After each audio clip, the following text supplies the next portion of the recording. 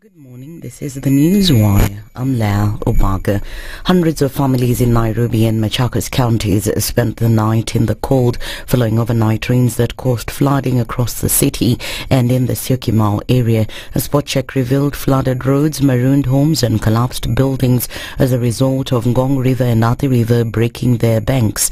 The Red Cross has put the number of those affected by floods in the two counties at over 6,800, with about 250 families being displaced by the floods. Harakati mimi nimelala tuko na mtoto kwa nyumba, mama bibi yangu alikuwa hapa nje, alikuwa anafanya usafi. In that process nikasikia akaniita, toka nyumba inaanguka. Mimi nikatoka kwa kitanda, nikabeba mtoto wangu, nikamweka kando, tukatoka nje tukatoroka. Mimi nilikuja tu asubuhi, nikakuta nyumba imeangukiwa. Bahati mzuri sikuwepo. Kama ningelikuwepo sasa saa hii ningelikuwa maiti. Kwa hivyo ni vizuri jambo kama hili likitokea ichukuliwe hatua ya dharura. Wale ambao wanaishi pembezoni mwa mto wanafaa kujitahadharisha ya kwamba kipindi cha mvua kinapofika, ikiwa huko kabisa pembezoni mwa mto, inafaa uanze kujiondoa mapema. Despite the Met Department announcing that heavy rains will continue in various parts of the country, residents of flood-affected areas have blamed their leaders for failing to put in place appropriate strategies to avert flood-related losses. Tungeomba kama iko uwezekano serikali ile mchanga ilimwagwa pale mbele ya daraja, hiyo mchanga ifagiliwe yote. Wenye wamejenga hapo watafutiwe mahali pengine wanaweza jenga juu. Ni kwa maoni yangu naona hiyo mchanga ndio inasababisha hii mambo yote, barabara imefurika. Kama mnavyoona hapa kumejaa maji, tumejaribu kuita chief wa hii area lakini ameignore. Sasa karabati imewekwa lakini unapata mtu ana block side yake. Sasa sijui MP wa hii area ama mwenye anafaa kusimamia ama watu wa NEMA wakuja tusaidie, kwa sababu hata imekuwa unhygienic, kwa sababu kama hii ni choo imejaa na maji kitoka, it's very unhygienic kupitia kwa hiyo maji. And another tragedy involving the health sector.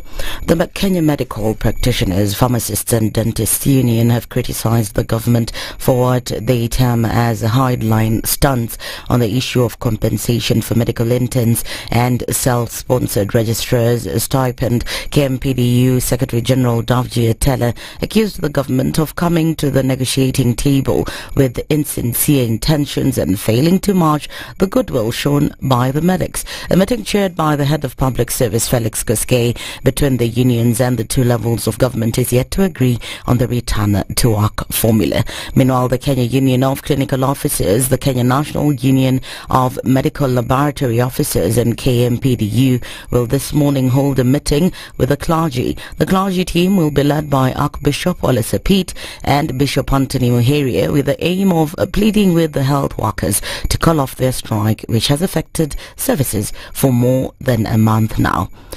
And the University of Nairobi students have now issued a 48-hour notice to their management over the institute's unconducive learning environment. Speaking in a press conference, the student leadership has raised concern over the unbearable state of their campus hostels, demanding that they be renovated immediately.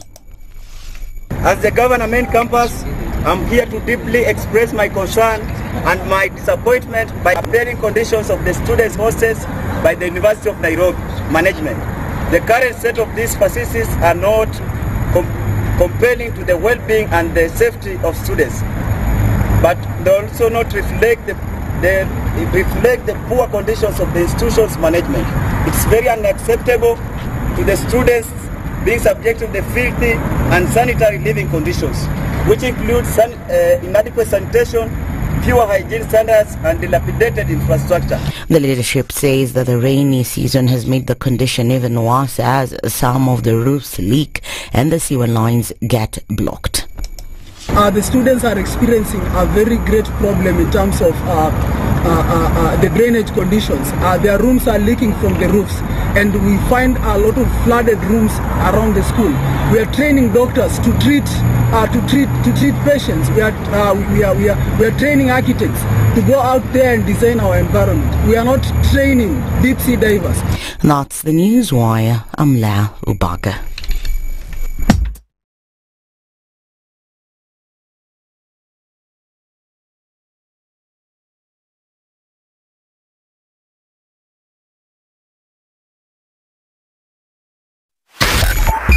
102.5 SpiceFM, Kisumu. The following takes place from 6 a.m. to 10 a.m. every weekday on SpiceFM. It's critical that people pay taxes. But then taxation has to have a limit. When you start overtaxing people beyond certain limit, then this is now we call robbery with violence.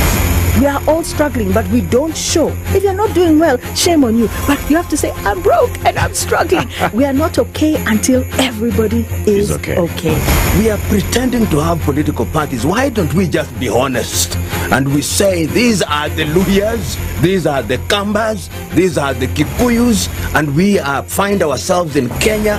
You know, with politics and leadership, no matter what you do, there will always be a complaint.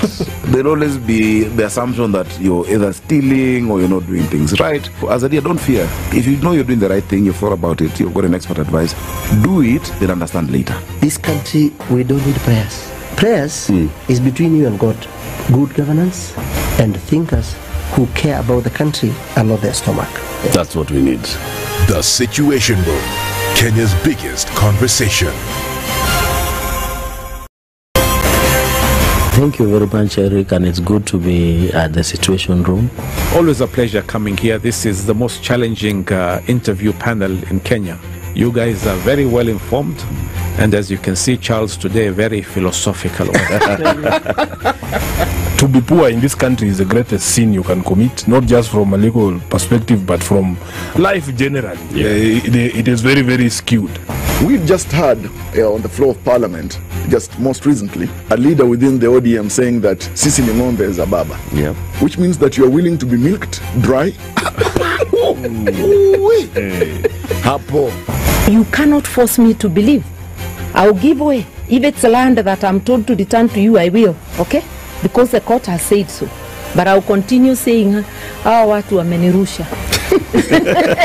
That's all that I'm doing. The Situation Room. Good morning, and I love your show. Thank you. Having come from a Kikuyu radio background, I migrated to Spice because of the content.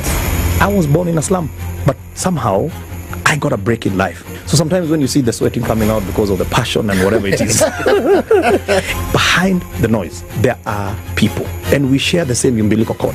It shouldn't be like that. I am so disappointed. We used to tell Honorable Raila Amolo Odinga that he's doing politics of conmanship. And even President Uhuru Kenyatta, serikali hii ndio iko na conmanship ya hali ya juu. You cannot promise people that you reduce tax, then you double. In politics, there is the issue of trust. For you to turn around and then stab the same people who gave you that trust, there is no other level of dishonesty. And hii mambo utaona dunia tu. The Situation Room, Kenya's biggest conversation.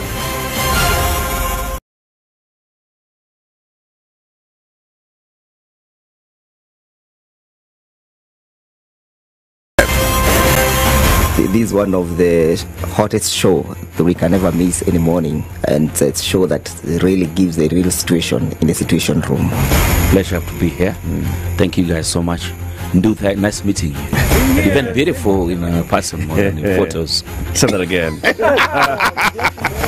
Character is like pregnancy, you cannot hide it. You know, people hiding here and there, you know, but after 2, 3 months, 5 months, now you see. So that is why the attitude that you were showing us, you're pregnant. It's like what my grandmother would say. You cannot pickpocket a naked man. How's that? It's communal, isn't it? No comment. Good morning and The welcome Situation to Monday morning. Okay, so the rains have been coming down, and so a lot is happening on these streets in the capital and around the country. So the first thing I'm going to get off is be extremely careful. Don't attempt to get into pools of water for which you do not know the depth. Okay, so a lot of flooding taking place, lower visibility because of the heavy rains, and so that means that a lot of roads are flooded coming into the morning. It really doesn't matter where you are in Nairobi, you're going to experience this, and also parts of the country. So we're going to hear a shout out from you in terms of that. Let us know what's going on where you are. In terms of traffic, that hasn't really built up right yet. Some movement coming in towards the Pangani underpass. And that's all coming in off the Thika Superhighway. But apart from that, not just yet. But we're going to keep an eye on things as we get into Monday. We'll talk on SpiceFM KE on X, hashtag The Situation Room.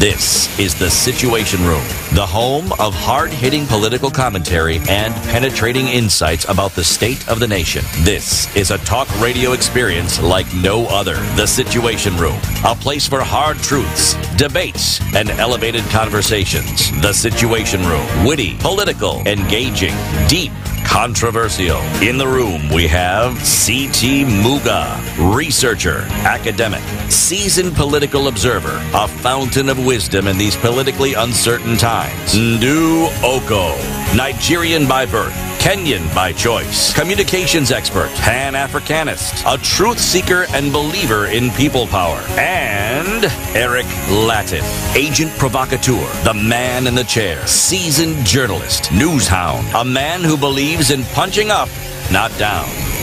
This is The Situation Room, the only way to start your day. And we're getting into the last week of the 4th month of the year. Wow, just like that, snap, snap, and go.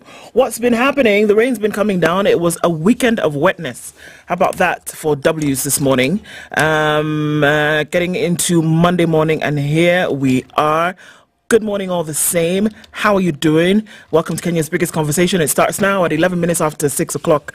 Hoping that you're getting into the week with us and getting in well.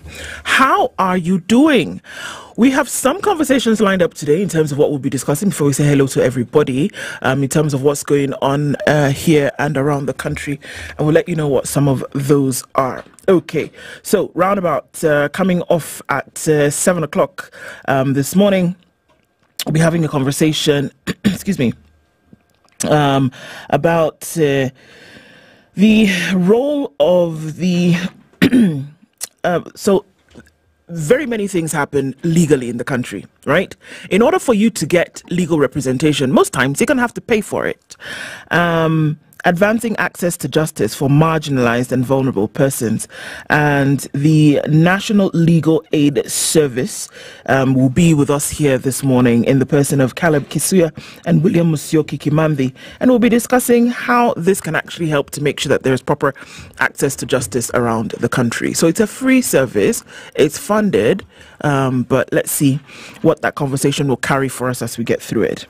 At 8 a.m., the Ambassador of the Kingdom of Belgium to Kenya, His Excellency Ambassador Peter Maddens, will be with us at 8. We'll be talking about the Net Zero Embassy, the journey towards becoming carbon neutral. Carbon has been a word that has been thrown around ever since, we started going in depth into the climate conversation. And we'll be looking at that this morning and finding out, okay, so what does this all mean? And what does it all portend for folks who are getting into that carbon conversation? Finally, at 9 a.m., Harun Malim Hassan, who is the Executive Director of the National Council for Persons with Disabilities, will be with us. And we'll be talking about ensuring inclusion of persons with disabilities in employment and social places. It's a big deal. It always has been one. How are we going to ensure that that actually happens? Those are the conversations we'll be having from 7 to 8 to 9 o'clock this morning. And thank you already for being part of that with us today. Good morning, Eric Latiff. Hello. How are you? I'm fine. How about you? I'm well, thank you. Hey, the rain. Did the thing. Where? Hey. So the man was saying, yeah, it's going to rain, yeah. And then it has happened. Proper heavy rain. Heavy. Sheesh.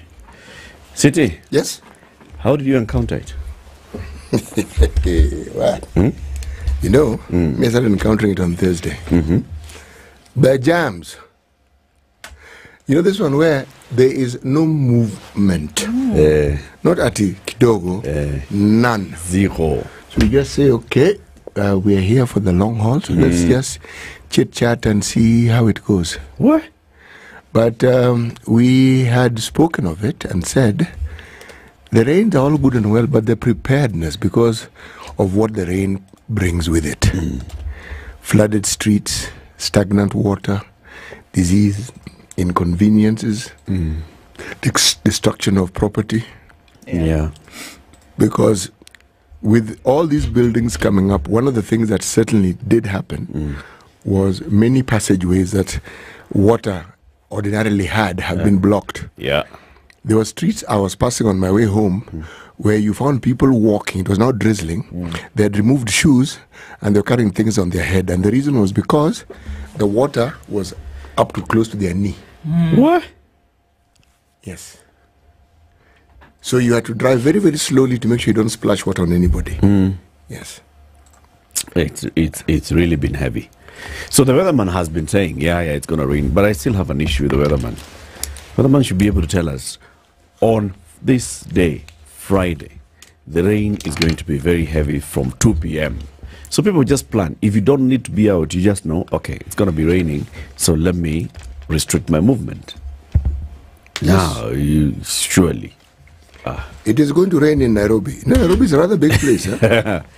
Between now and June. It's, or sometimes you look at it and say, it is raining now. You think, okay, it's raining now. It's not raining here, but it must be raining The forecast does actually mean beforehand. Yes, exactly. So, in this prediction, weather thingamajig is supposed to be scientific. So, a little more clarity would be useful.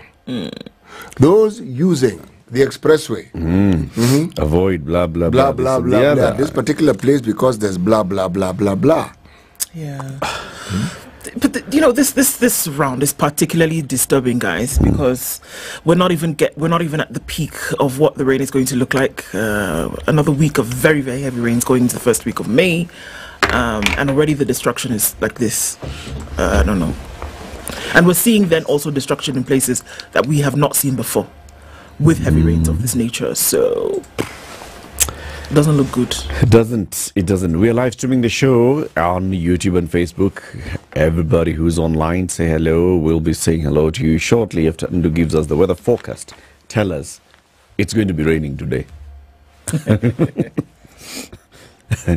South of Nairobi, east of the mountain, on the wetlands and westlands, southern of the coastal region, and so on and so forth. Don't forget the westerly winds. Huh? I will not forget.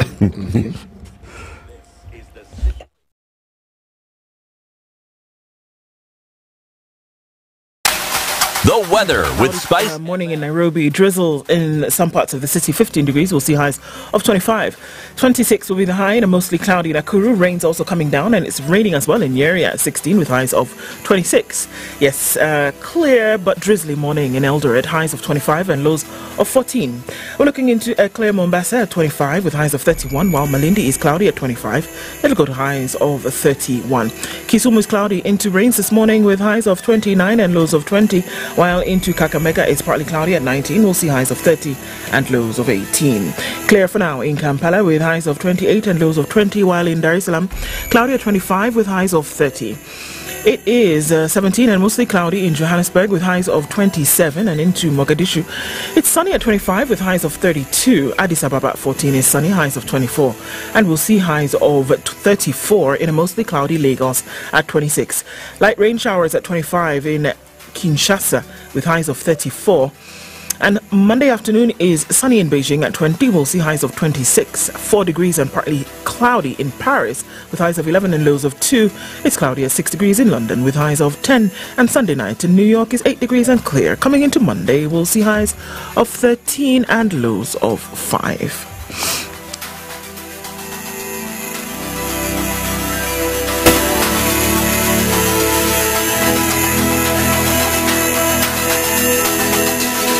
Mature, intelligent talk every morning.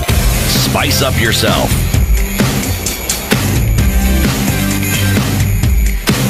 Who's online? Mornings done right. 94.4. Rain expected today and tomorrow in Dubai. Yes, that's another country. The UAE is actually taking quite a hit. People are marooned. People cannot leave. The floods are coming down. It doesn't look good at all. Robert Tibogo says good morning from Mombasa. Sir George Gashoidi says good morning into Ednah, Charlotte, Charlotte, CT and Eric. How was your weekend? Well, we're here. Heart still beating and all those good things. Looking forward to a great show. Desmond Oti says good morning, Princess. Good morning. And Princes, where they are. CT, mbona hukufika siaya jana nikupe rech? Fish, all right. Bona. Bona. Is that Mombolezi? uzuri wa mtandao unaweza kuomboleza mtu kwa umbali. Komboleza Mbali? Don't know what is that. Wretch. Don't know what is that. Bembeleza Mbali wretch. Bembeleza. Una bembeleza wretch? No, bembeleza na kuombeleza kuna tofauti. Kuombeleza wretch. Bembeleza is tafadhali please. Okay. If you may. Ombeleza? Commiserate. Ah. Oh, to commiserate with the fish. No, with... I get it. I know. I'm just being silly. Have you gotten the reason why, Desmond? He says, good morning as well to Ednah. Felix Etiang says, the second best bench after the Court of Appeal bench of 3 judges. As an advocate, this is where I begin my day. Ateke. Yeah. James Mwangi says, good morning. Alex is here. He says, good. Congratulations, Gorma here. Okay, they did the thing. James Mukabana says, good morning, Spice. Tuned in from Ngong. Looking forward to today's conversation. Zeke says, okay, slow down, Ndu. Good morning and happy new week to you too. Robinson Kisero is tuned in from Hong Kong and says, surprised with the CS ranking placing, S and T follow each other in the alphabet, so I was just playing thing. Okay. Placing the CS Interior and Agriculture at positions 1 and 2. Well, are we talking about from the bottom or the top? Let's figure that out. Respectively, yet the banditry and fertilizer issues are hot potatoes on the lips. Indeed. Good morning, kings and queens. Kitengela Ikolok, says Ricardo. Anne Gore says, Chamge, my beautiful people, greetings from the beautiful hills of Saboti, Trans Nzoia, Kitale, Nawapenda Sana. Good morning, Anne Gore. Hello, Princess Ndu. Thank you very much. CT and Eric, a politician can never be a leader. A politician only knows how to politrick. A politician tells a lie until found out it's a lie or until it's believed as the truth. Took a heavy layer, Onganyi Malala says, good morning, Eric, Ndu, CT, Edna, and Charlotte. You're doing a great job. Kindly invite someone to talk about flooding in Nairobi. I know, my dear. Alex Mnai says, spiced by the spices on Spice. Good morning. Geoffrey Mogaka says, good morning, Ndu, CT, Eric, Nyaboke. It's another week. We thank God this far. Yes, we do. Nyaboke apewe hug moto nilishampe. Stella S says, much love and greetings from Texas. Happy Monday, gents and lady. Good morning, everybody. Have a blessed day. James Kamau says, good morning, the Situation Room. Getting you loud and clear from Forney, Texas in the USA. Chris Maura says, good morning. Good morning. Good morning, awesome trio in the Situation Room. That's one mic. Laban Misiani says, good morning. Many people are here today. Anthony Mutunga High Quest is also here, as Ken. Anne says it's raining. And Agola has said a prayer for us this morning and said, this is the day the Lord has made and will rejoice and be glad in it. Indeed. Condolences at the demise of Michael Oyer. Yes, very, very, very sad. Good morning. Nice mid-morning here in Harbin in China. Chiguan is here. Georgia Koth is tuned in. We see you. Joseph Kimonge, Ken Smart. I want to say all of your names so you know that I see you. John Buru, Ado Ali, Wilfred Odhiambo says good morning. Kip Koech Ezra, Grace Zawadi, Anthony Kamau, and many, many more. Karibuni Sana, thanks for joining us this morning. Welcome, everybody. City, a brand new week, a brand new set of proverbs. Yes, a brand new country. Congo Brazzaville. Allah. You know, the thing that I couldn't resist when I was looking through the proverbs, they stated the proverbs in their language. It's called Lingala, believe it or not. The 3 languages that are spoken and considered to be official languages, there's of course French, and then there's Lingala, and then there's Kitumba. Okay. So, as I said, that the proverb was first stated in Lingala and then in English. I thought it was only fair that I also present it in the same manner. But of course. Yes. There was no other way. By the way, I did not know certain things were going to happen when I chose this proverb. For example, Bula ebangaka mokonzite. Bula ebangaka mokonzite. Now that one. I figured that is what we are going to start with this one here. The rain does not fear the authority of a king. Oh, hold on a minute. You did not. Serendipity? Really? Yes. Mbula ekongata. Ebangaka mokonzite. Yes. Okay. The rain does not fear the authority of a king. Very good. Okay. Need we say more? Ruto promises thorough probe to allay suspicion.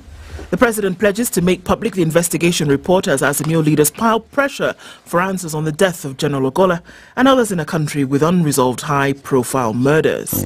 That's on the front page of the Standard today. Of course, we're seeing pictures of the final internment of General Francis Ogola that took place yesterday in Siaya County. President William Ruto at the burial of General Francis Omondi Ogola in Ngia village, Siaya. Nia village, Siaya County yesterday. It was very interesting to watch, and very many things were said. At the end of the day, the man has rested. Kenya Defence Forces pay their last respect. And it was very interesting yesterday and the day before that to see that in a cohort of men and women who usually are said to not show emotion, there was a lot of emotion from the forces that was shown yesterday, only give rise to the thought that this man touched their lives and their section or their sector quite heavily. Yes. Page 2, 3, that's covered in the Standard as well, with pictures from this final salute, tears, pain and heartbreak as Ogola is buried. And there's a headline there that Uhuru and Raila skip Ogola burial in Siaya. Was it for reason? Of course, speculation has begun. Bomas intrigues creep into Ogola burial, that notwithstanding. Destruction, injuries as heavy rains pound. This is another headline. It's into the papers because, of course, others had taken up the front pages.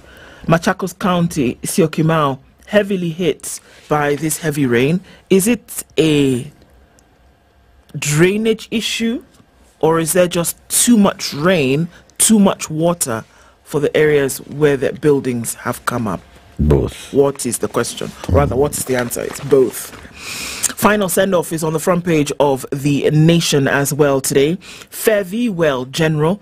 Chief of Defence Forces Francis Ogola was yesterday laid to rest amid calls for a speedy and thorough probe into the cause of the helicopter crash that killed Kenya's foremost military officer, the country's first four-star general to die in office, who was mourned as a gallant general, humble and ethical man. It's carried on 2, 3, 4 and 5 of The Nation. Kenyans rule in London streets. Alexander Munyao won the men's 42-kilometer race in London. Woo. Also, looking at other stories making the back page, Perez lays down the marker with record-breaking run in London. Perez, Chepchirchir and a surprise package Alexander Mutiso Munyao have consolidated their places in Kenya's marathon team for the Olympic Games with victories in the London Marathon. So it was Kenya 1-1 on the podium. It was a good thing to see. Hey. Some other headlines that we're looking at. The wrath of Mother Nature, also carried in The Nation today. Death and ruin. The script plays on. It doesn't matter where in the country you look. The rain, Mother Nature is fighting. Just back. fighting in this. I tell you what's in the Business Daily. Dollar rally drives shilling to 5-day weakening streak. Dollar rally drives shilling. How many double L's are in this sentence? Dollar rally drives shilling to 5-day weakening streak. Every word there has an L to imagine. And doubles. A resurgent US dollar amidst heightened geopolitical risks and fading hopes of multiple interest rate cuts, but the US Fed have reversed a major rally of the Kenya shilling in what has seen the local unit begin to weaken. Data from the CBK shows that $1 was exchanging for 131 shillings by the end of last week, representing a 5th straight day of weakening for the local unit since April 11th, when the official exchange rate was at 130. Hiya. On Friday, commercial banks were quoting 137. And then this story also goes on to page 2 of the Business Daily, where they have spoken to 3 people. One of them is James Mwangi, the Equity Bank boss. He says the shilling has found its value in the marketplace. Excuse me. Bless you. Asante. Sijui imetoka wapi. Sijali imeshatoka. Mbula ekongite. Haya. The shilling has found its value in the marketplace. I believe the price we are seeing in the market is the market value. But remember, the shilling is dependent on the supply and demand of dollars and the demand for imported goods by Kenyans. Those two factors will determine the direction the shilling takes. It's a question of whether we will develop an appetite for imported goods and exert pressure through the demand of dollars. Ultimately, it's not the trend, but the equilibrium point, which is determined by market forces. Umeelewa kitu James Wong amesema?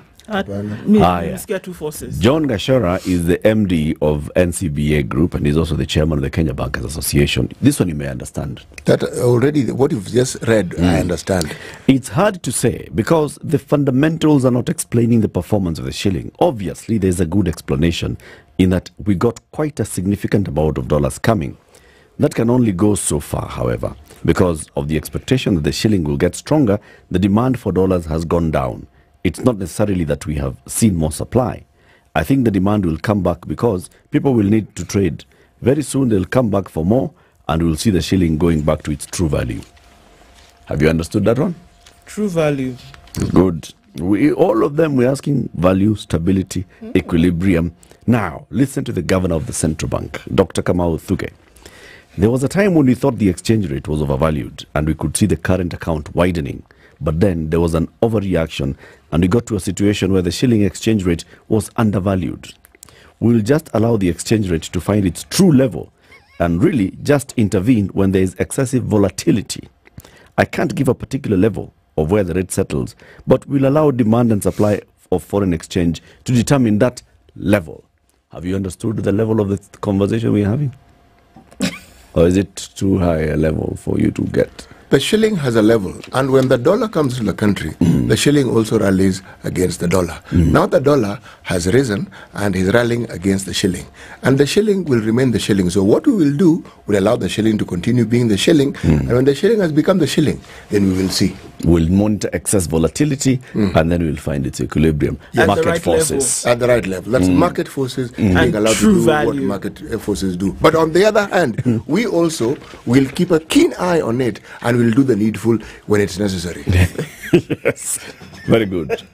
You got it. Exactly what I wanted to say. Yep. That's what you're... Isn't yeah. it? That's, yeah. Yes. Yeah. There's a company called Savannah Cement. Now, there have been some ownership battles at Savannah Cement. Fresh battle for control rocks the troubled cement maker. A fresh row has erupted over the control of the troubled Savannah Cement's administration process, with the government challenging the validity of the current caretaker amid an 18 billion shilling exposure for creditors. Mark Nakuru is the official receiver in the office of the Attorney General. And he says Peter Kahi, who took over as Savannah Cement's administrator in 2023, is in office illegally. Mr. Kahi is a partner at PKF. Okay. The government is saying this guy should not be here. Kahi is saying, we're kwenda bwana. How long has he been there? Kahi, since last year. And they're realizing now. Kahi said, wacha, neni na mimi. Oh, yeah. Ticker headlines. Power imports hit all-time high in 3 months to March. Cooperative Bank wealth management assets hit 218 billion shillings, and Nairobi home prices dip as costly loans hurt demand. Bwana Muga, you have the Star. I do. Please give us the headline in the Star. I do. Top right-hand corner until green. Right. Champion. Perez Chirchir sets new world record at London Marathon. Is this not a wonderful thing? Ah, very wonderful. The story is on page 29. JKU at student murder. Police release pictures to help capture suspects. If you look at page 3, remember the young lady, Waini, whose dismembered body was found in the black bags in Roysambu Estate? Oh my God. Yeah. Well, there's a picture here picturing a certain person with a white cap, glasses, and they said they've released images of this particular individual. Okay? That is in the hope that with this picture, the public may be able to help identify if they see this person. Right? General Ogola helicopter crash report will be made public, says President William Ruto. Okay? Tension as IEBC rejects key NADCO proposals amid fear of a clash with the political class. That is on page 7. So now to be an interesting story. Then a bang in the middle of the paper. New bill. President, MPs, MCAs and governors to get 7 years instead of 5. It's proposal, eh? Proposal. Don't tear your hair down. Don't do anything strange. It's a proposal. It's a proposal. Senators plan to extend term limits. Okay? It also creates the office of the Prime Minister, similar to the proposals in the NADCO report. This isn't a new discussion. Oh, Lord. It has been there before. Yeah. Now it's been brought up again. And since this is Kenya, it is not accidental that this thing is coming up now. It's amidst other things that have been planned and other things that they feel they would like to do. Not a priority. Sawa sawa? Sawa. Very good. Twende traffic. Yeah. It's important. 24 minutes to 7. How are the roads looking like? Flooded? Hope not. This is the Situation Room. The only way to start your Yes, day. they are. Coming in from certain parts. Look, we had rain all night, so the parts of Mombasa Road, which folks are a bit worried about. Also parts coming off of Muranga Road and then getting into the city this morning. The parts that are flooded coming out of South C, South B, Nairobi West, and then touching on Mombasa Road. Also parts of Langata Road. So everybody's being asked to be very careful. Do not approach a pool of water because you do not know its depth, so we do not get stuck. Yes, traffic is starting to build on the Thika Superhighway, and we're seeing traffic coming in from the Outer Ring Junction, and then even beyond that, coming in from Safari Park and Kasarani out then towards the CBD. So let's look out for that. It's already heavy on the Pangani underpass. Everywhere else, not just yet, but we're going to keep an eye on things. If the rain keeps coming down, you want to be careful. Visibility will be lower, so go slower. Hey. Where? SpiceFM KE on X, hashtag the Situation Room. You're done for the day. You're done. Wisha.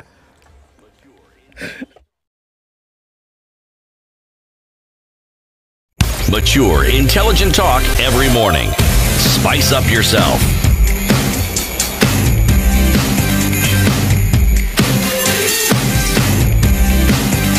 Mornings done right. Nature, death, ruin, script plays on. Heavy rains experienced in the country over the weekend caused destruction, with more deaths being reported. The body of a woman who is believed to have been washed away by raging rainwater was retrieved from the Ngong River. Officers at the Langata police station are investigating the matter. In its latest weather forecast, the Kenya Met, Eric's favorite people, yesterday warned Kenyans to brace themselves for more heavy rain in the next 5 days. So, will it be every day heavy rain from morning to night? Will it be one day and then skip one and then go to the next? You just expect more heavy rain in the next 5 days, and then after the 5 days, they'll give you another 5 days. Rainfall is expected, I quote, to continue over several parts of the country. Heavy rainfall is expected to occur in some parts of the highlands, east and west of the Rift Valley. So wait first. Go on. I'm sure there's more. The Victoria Basin. So you know that place? Okay. When you're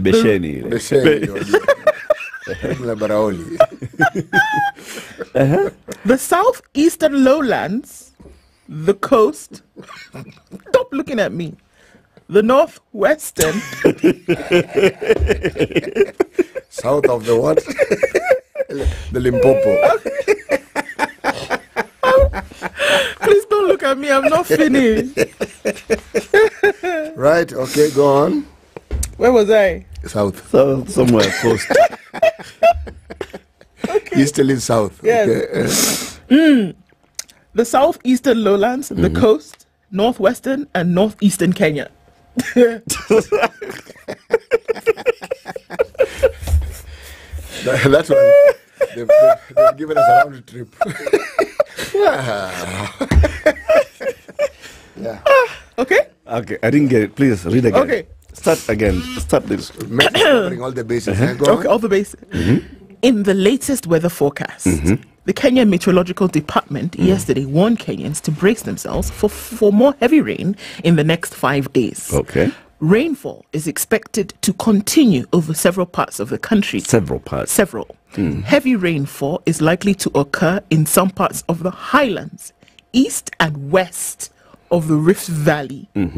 the Lake Victoria Basin, the Rift Valley itself, not just east and west, but also inside, the southeastern lowlands, the coast, northwestern and northeastern Kenya.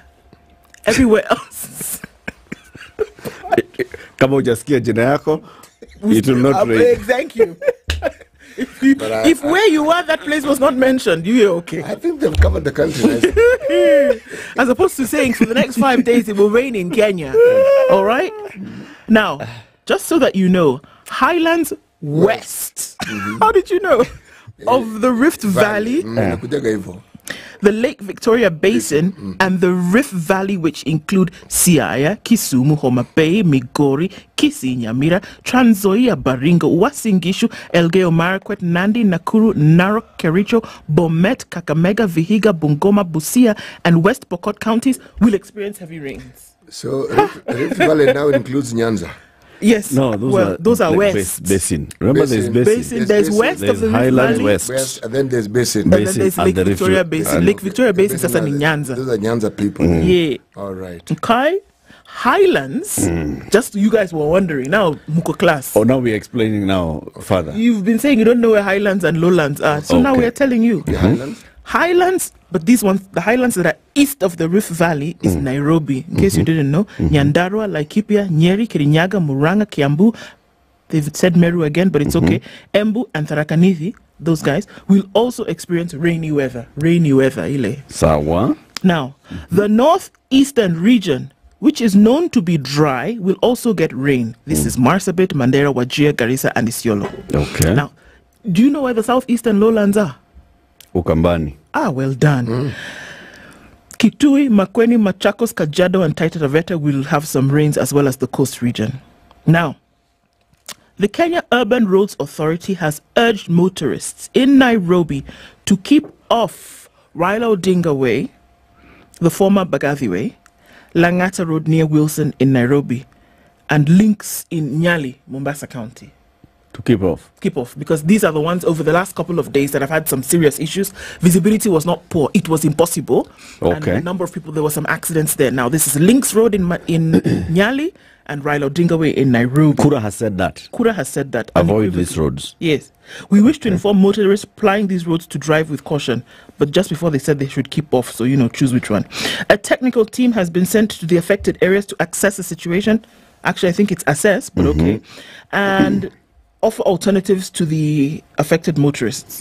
Sawa. In Machakos County, choppers were used to evacuate residents of Ngelani who were trapped in their homes by floods. This was a thing, actually, that people could not get out of their homes because the water had risen to, beyond the door. We couldn't sleep because rain had flooded our houses. We were forced to move to higher ground, according to Vincent Muli, who was a local resident, and he had reached out to the Kenya Red Cross and the Machakos County government for help. 360 Phase 2 estate in Syokimau, Machakos County. Tenants living on the ground floor were forced to move out of their houses, and we saw that the governor then had sent a rescue mission to then be able to go and get them. Wavinya Ndeti sent county officials to assess the situation and find a solution. Many of them were staying at the DG's office. Deputy Governor? Yes, as in they were moved there temporarily before they found a solution, whether to go to relatives or whatnot. Residents said they bought their houses for 6.5 million and they've had unresolved issues with water since they bought them. So it goes on and on and on. We see pictures from around the country, whether we're talking about residents of Bate, Muino, Tororo, Chongis. Everybody is having a problem here. Tana River is not left out. Kisumu, Anyang Nyong'o, who is the governor, was flagging off non-food items for displaced people, said floods have affected almost 8,000 people across the county, and that they're dealing with desilting rivers and streams to help control the floods. Affected areas: Nyakach, Muhoroni, Nyando, Kadibo, Kisumu Central, Kisumu East, and Seme. Throw a stone where it would land, there is an issue in the country. Yeah. It's a big one. Now, this one, the alert that's been issued by Kura, the Kenya Urban Roads Authority, is good. Yes. However, what you'd want to see is signage from very far. As you're approaching Langata Road, they tell you if you're going to such and such a place, it's better for you to use this. Because just posting it on Twitter and saying avoid Raila Odinga Way and Langata Road, and we have police on site to guide motorists. You basically are telling the police, when people come there and they're already on Langata Road, that's when you start telling them, oh, by the way, it's not good to be on this road. But you're here. Yeah, but you're already here. So what you should be doing is, at the beginning of Langata Road, wherever it begins, whether it's in Karen or whether it's at the Galleria, the junction with Magadi Road, have people guiding you on where to go. If you want to go into town, all right, so get into Langata, go into the new bypass that passes through Kibera to Ngong Road. Those are the signages that you should be expecting to see there, to just divert people and say, if you must not go through Langata Road, through T-Mall, and that's Mbagathi Way Junction, just don't. Use these other alternative roads. But just putting it out there on Twitter, now they'll come and tell us, but we warned people. We put an alert. If you find yourself on marooned at T-Mall, sasa kama ujui kusoma shauri yako. No. That's why I have an issue with all these agencies. Their communication is wanting.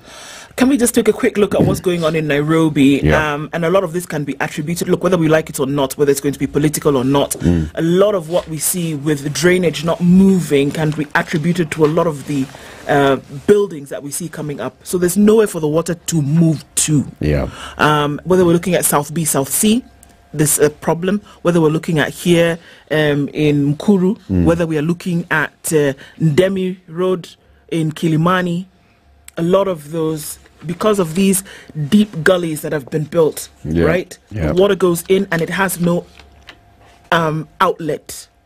And so these are the issues that we're seeing. We also had to see rescues taking place in parts of Kileleshwa and Kilimani over the weekend. So it's a tight one. It is really, this one is it's a tough one. And when you see all these things, the one thing that I always think about, because I actually even saw an alert from the acting county secretary and head of public service in the county, Bonanalo, which was just talking about the areas that have been affected. And many of these areas that you'll find, they're slum areas of Nairobi. Think about them. Think about the people who live in the Mukurus, the 3 Mukurus. Think about the people who are living in Madare, in all these areas. Okay? What kind of condition are they in right now? It's rained that heavily. These are mud walled houses with mabati roofs, no drainage at all, nothing, no paved area. So you're just getting out of your house and you're getting into this mud pool. And it's been raining overnight. So you and your children have just been, working all the buckets and cups inside the house because it's also raining inside the house. Can you imagine? And what when the water, because if you're talking about the levels of water, it will break through your walls. So essentially, you'll be living with water inside your house. Yes, you will. The flooding is not in the area. The flooding will be inside your residence. Now, this is not something that is new. It is not the first time we have had floods. Remember, last year we had this conversation with a gentleman who was in charge of these things in the county of Nairobi. And we did point out, and we said, come the rains, come the problems. And we were assured then that, we're going to take care of it. Enough has been done. Enough has been done. Now, when we look at the pictures, forget the stories, just the pictures alone tell you all the stories you need to see. And my friend, this is not a joke, neither is it a laughing matter. Because by the time you find a lorry, halfway submerged, how high do you think that water, how high do you think that level of that water is? And you can see. It's really sad. It's utter madness. Oh, it's really sad. really. What this means also is that all the passageways that were meant for water, buildings have since blocked. So it becomes very, very easy when it rains for water to just collate in one place. And then the levels keep rising. Activity around the riparian areas. Yes. And as we say, well, we were warned, were we not?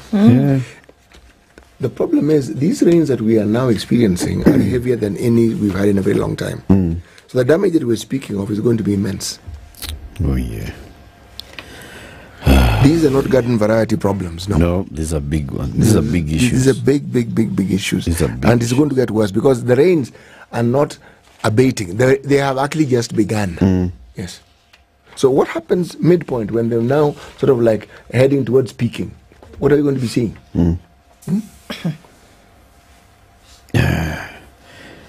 Hey. So General Gola was coming out of West Pokot where he had gone to inspect the refurbishment of a school, right? And there's an ongoing security operation in the area. Now, the government plans to establish state-of-the-art security camps in the troubled Baringo and Samburu counties in a bid to tame banditry in the region. Over the years, this vice has left a trail of destruction, death, and untold misery to the residents of the two counties.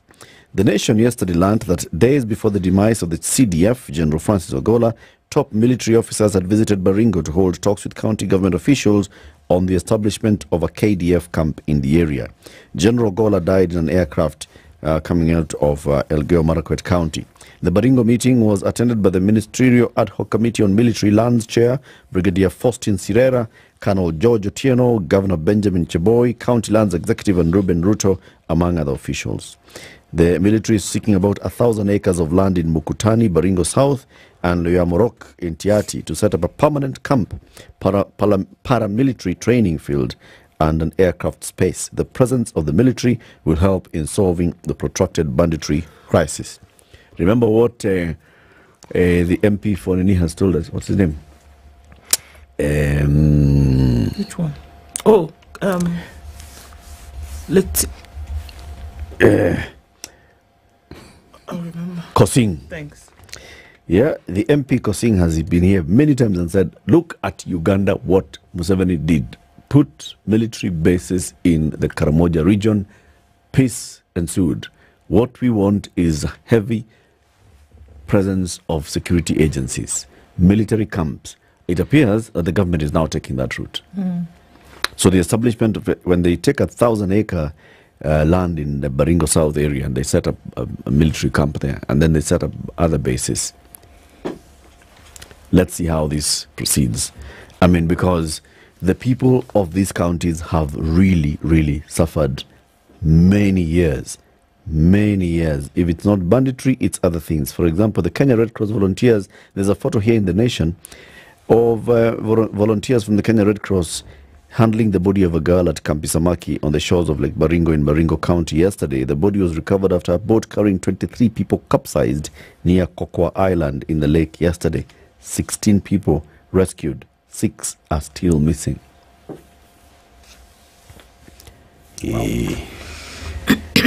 City.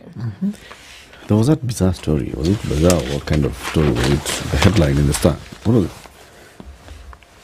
Was it that one? The one about the JKU student? Well, yes, the story is on page 3 of the...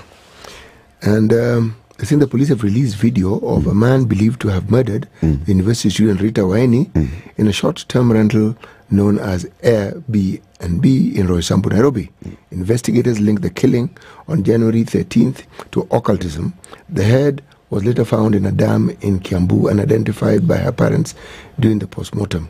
In a footage, a slim young man wearing dark glasses who seems to be in his late 20s can be seen walking side by side with the 4-year-old student. Her dismembered body was found in a black bags in Roysambu apartment dustbin. Her body had been chopped up with a hacksaw. Waini, a 4th-year student, had been seen to the right of the suspect, who was wearing a white baseball cap, black jeans, a black pullover, and white shoes. Yes. So they have now released the photo of the person. Yes. Oh, my goodness. That I really, really, really, really, really pray that we shall nab this killer. And also get to understand, so what was it? He'll be found. If we say it's about cultism, then who are the cult members? Who are the cult leaders? He will be found. And what other heinous crimes have they committed? Will he be found alive? Because if he's alive, then one can get to the bottom of it. If he's dead, then... That's it. Dead men with tails. Remember there was a story of this gentleman who reportedly, allegedly killed his girlfriend in the US and then came to Kenya. Yes. We don't hear that story anymore, do we? Well, he was rearrested and taken to court, right? Yeah, he's awaiting extradition if that's going to happen. But there's certain cases that charges that he has to answer here in Kenya, including but not limited to escaping from Sobibo. From Sobibo, right? So it's actually, I think there was a mention. There's a mention coming up in court in a couple of weeks, or if not this week, about what will happen before he then faces the next thing. He was actually asking for a number of things. Uh-huh. You know, he needs access to his finances to pay his lawyer, and they've frozen his accounts. You know, unfair treatment, etc. Okay. Yeah. Okay. Well, there's siasa ya Ukambani. Wiper leader Kalonzo Musyoka has called out Makueni Governor Mutula Kilonzo Jr. for implying that the region started getting fewer government appointments and development after the death of veteran Ukambani politician Mulu Mutisia. According to Mutula Jr., Mutisia, who was close with former President Jomo Kenyatta and Daniel Arap Moi, did a lot for the region. Days before his death in 2004, Mutisia reportedly blessed Kalonzo to succeed him during a meeting held at Mulu Mutisia Gardens in Machakos town. This is what Mutula Jr. said. Mulu Mutisia was an honest man, and that is what distinguished him. Honesty. In this community, we have not written enough about him. Whatever Mutisia did for Kenya can only be understood by life testimonies of people who worked with him. This community started suffering after his death. Sayo Kalonzo amekaa wapi? Hapo nyuma. This community had people everywhere in government. We started getting out of government when Mutisia died. I want us to sit down and ask ourselves why we have no people in government. When he rose to speak, a seemingly agitated Kalonzo censured Mutula. He told the governor not to dwell on government positions, saying Kenya has experienced structural changes, including the 2010 constitution. Mutula, you have said when Mutisia died is when things started going wrong for this community. But don't worry even for 1 minute. During those times, we had up to 5 ministers among other positions. But I can say we have experienced structural changes with different arrangements under the 2010 constitution. The most important thing for the community is not political positions, but for all Kenyans to enjoy their democratic rights, where we don't see people looting public funds. You should worry about justice for all, but not those positions. They were speaking at Mudedheni, Mwala, Machakos County during Mutisia's 20th anniversary, where a majority of the speakers insisted on the region's unity ahead of the next general election. Well, you know, that is why it is important to have democracy. One would wonder, had Mutula Kilonzo Jr. said that the person in the form of Kalonzo Musyoka was the be-all and end-all of everything, would we have the same sentiment coming through? No. You see, there'd be nothing to respond to. I remember politics being what it is, okay? What one observes over time is that political leaders or people who have risen to the helm where they are reported to be the leaders of communities do not like being reminded of history, especially in history where they don't feature prominently. Okay? Or a history which when it was the present, that history when it was the present, their position was not as elevated as it is currently. Okay? No. Political leaders want to remain at the helm of everything. Why would Mutula Jr. stand up and say that, knowing fully well that Kalonzo is there? Of course. Mutula Kilonzo, I think, has thrown down the gauntlet. Even he has decided. He also started. I think he had figured out this can be leadership. In Western, there is Tawe. We can see. He has started Aye. Yes. Okamba Aye. Yes. I think it's figured. You know something? These guys, we've been with them. Like there is no harm in stirring up this particular honestness. What? What shall we see? Whether he actually is onto something, or maybe it was just, or that something will be onto him. Something will be onto him. Yep. All right. Coming up to 7 a.m. time for the news, and then we'll have another conversation shortly. Good morning.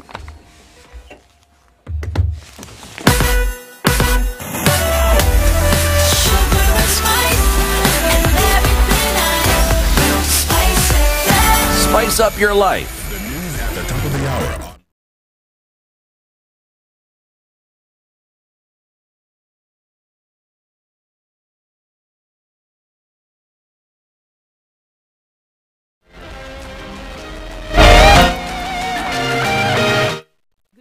This is the Newswire. I'm Leah Ubaga. Efforts to end the doctor strike hit a dead end once again after KMPDU leaders claimed that the government has no intention of addressing their demands despite agreeing to hold negotiations. Led by the Union Secretary General Davji Teller, they blamed the government for not being ready to address their interests despite their readiness to return to work only if the national and county governments agree to implement some of the recommendations in the 2017 CBA. Initially, we wanted that by the time we were ending strike, we have these doctors already employed. We didn't want this process, so those are some of the things. Yes. And also, even the basic salary areas, we wanted the instant, but now they will offer they'll offer paying in installments. So because we are looking at aspect of compromising, that's the thing. That's what I was saying. We have not saying everything now. We can compromise and have a timeline of the implementation of some of these things, but with clear-cut plan. I know that there's somebody here watching this evening, hoping that this strike can end soon so they can go and get that surgery that they've been waiting for. This event comes as the medic strike has entered its second month now, with a court last week ordering the government and KMPDU to resolve the dispute between them within a month's time. Meanwhile, the Kenya Union of Clinical Officers, Kenya National Union of Medical Laboratory Officers and KMPDU will this morning hold a meeting with the clergy. The clergy team will be led by Archbishop Ole Sepit and Bishop Anthony Muheria, with the aim of pleading with the health workers to call off their strike, which has affected health services. Pharmacists have called for an investigation into the alleged sale of a date rape drug to students in chemists. PSK President Louise Mashogu said the drug, which treats insomnia and anxiety, should be sold on prescription as it has strong sedative effects, and some people report they were robbed or raped after their drinks were spiked with the drug. Mashogu further condemned any unethical behavior within the pharmaceutical profession. Last week, Mombasa County Commissioner Mahmoud Noor said they had closed 21 pharmacies for selling the drug called Rofipnol to minors without prescription. Hundreds of families in Nairobi and Machakos counties spent the night in the cold following overnight rains that caused flooding across the city and in the Syokimau area. A spot check revealed flooded roads, marooned homes and collapsed buildings as a result of Ngong River and Athi River breaking their banks. The Red Cross has put the number of those affected by floods in the two counties at over 6,800, with about 250 families being displaced by the floods. Ila harakati mimi nimelala, tuko na mtoto kwa nyumba, mama bibi yangu alikuwa hapa nje, alikuwa anafanya usafi. In that process nikasikia akaniita, toka nyumba inaanguka. Mimi nikatoka kwa kitanda, nikabeba mtoto wangu, nikamweka kando, tukatoka nje tukatoroka. Mimi nilikuja tu asubuhi, nikakuta nyumba imeangukiwa. Bahati mzuri siku kuwepo. Kama ningelikuwepo sasa saa hii ningelikuwa maiti. Kwa hivyo ni vizuri jambo kama hili likitokea isukuliwe hatua ya dharura. Wale ambao wanaishi pembezoni mwa mto wanafaa kujitahadharisha ya kwamba kipindi cha mvua kinapofika, ikiwa huko kabisa pembezoni mwa mto, inafaa uanze kujiondoa mapema. Despite the Met Department announcing that heavy rains will continue in various parts of the country, residents of flood affected areas have blamed their leaders for failing to put in place appropriate strategies to avert flood-related losses. Tungeomba kama iko uwezekano serikali ile mchanga ilimwagwa pale mbele ya daraja, hiyo mchanga ifagiliwe yote. Wenye wamejenga hapo watafutiwe mahali pengine wanaweza jenga juu. Ni kwa maoni yangu naona hiyo mchanga ndio inasababisha hii mambo yote, barabara imefurika. Kama mnavyoona hapa kumejaa maji, tumejaribu kuita chief wa hii area lakini ameignore. Sasa karabati imewekwa lakini unapata mtu ana block side yake. Sasa sijui MP wa hii area ama mwenye anafaa kusimamia ama watu wa NEMA wakuja tusaidie, kwa sababu hata imekuwa unhygienic, kwa sababu kama hii ni choo imejaa na maji kitoka, it's very unhygienic kupitia kwa hiyo maji. That's the Newswire. I'm Leah Ubaga.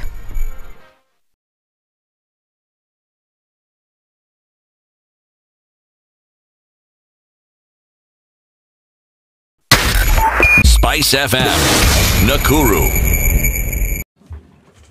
Okay, so what are we looking at now? A few minutes after 7 o'clock, traffic building in the city. It's coming in heavy on the Thika Superhighway, and we're going to touch into the CBD from there. At the Outer Ring Junction, then coming in past that GSU area, some traffic there, but not really much. Most parts of the city today. Let's take a look at the at Jogo Road, getting towards Landis, and then the Kamkunji roundabout. A little bit of it there. Remember, we've been told certain parts of the city to stay away from, at least for now, because of this flooding. Raila Odinga Way, if you don't need to, do not. Let's look over into Mombasa, where Links Road and Nyeri, also one that you should stay away from, according to Kura.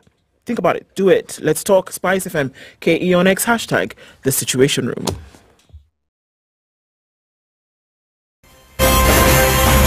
Good morning, and I love your show. Thank you.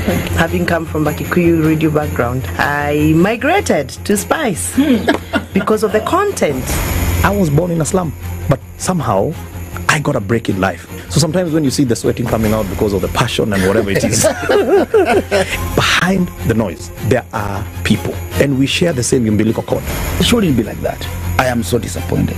We used to tell Honorable Raila Odinga that he's doing police of conmanship. And even President Uhuru Kenyatta, serikali hii ndio iko na conmanship ya hali ya juu. You cannot promise people that you reduce tax, then you double. In politics, there is the issue of trust. For you to turn around and then stab the same people who gave you that trust, there is no other level of dishonesty. And hii mambo utaona dunia tu. The Situation Room, Kenya's biggest conversation.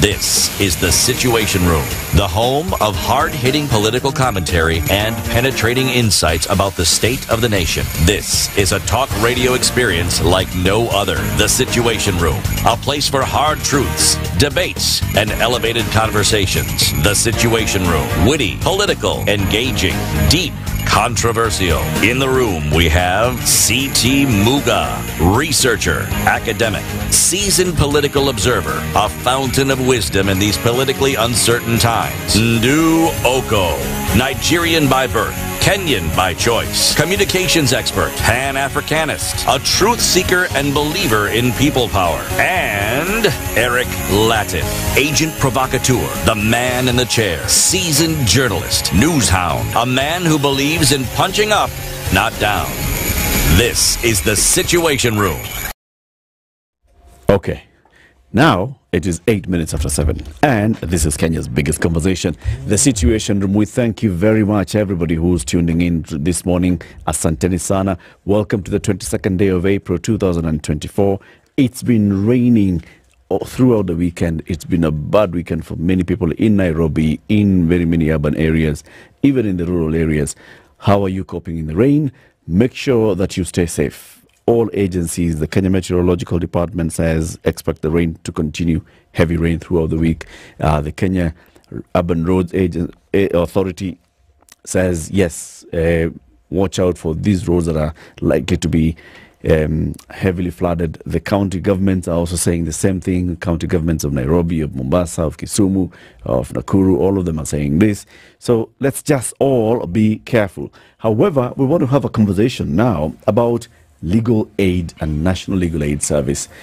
Our guest this morning, we have two gentlemen. William Musyoki Kimandhi is the board chair of the National Legal Aid Service. He's here alongside Caleb Kisuya, who is the state counsel. Good morning, gentlemen. Good morning. Welcome to Kenya's biggest conversation. Thank you. William, that's the hot seat of the Situation Room. Caleb, that's the second hot seat of the Situation Room. This morning, we make both of them hot. We want to understand a lot about the National Legal Aid Service, what this is all about, and how citizens should benefit from this. But to welcome you to this conversation, C.T. Muga is here, and he has a bucket full of proverbs. Yes.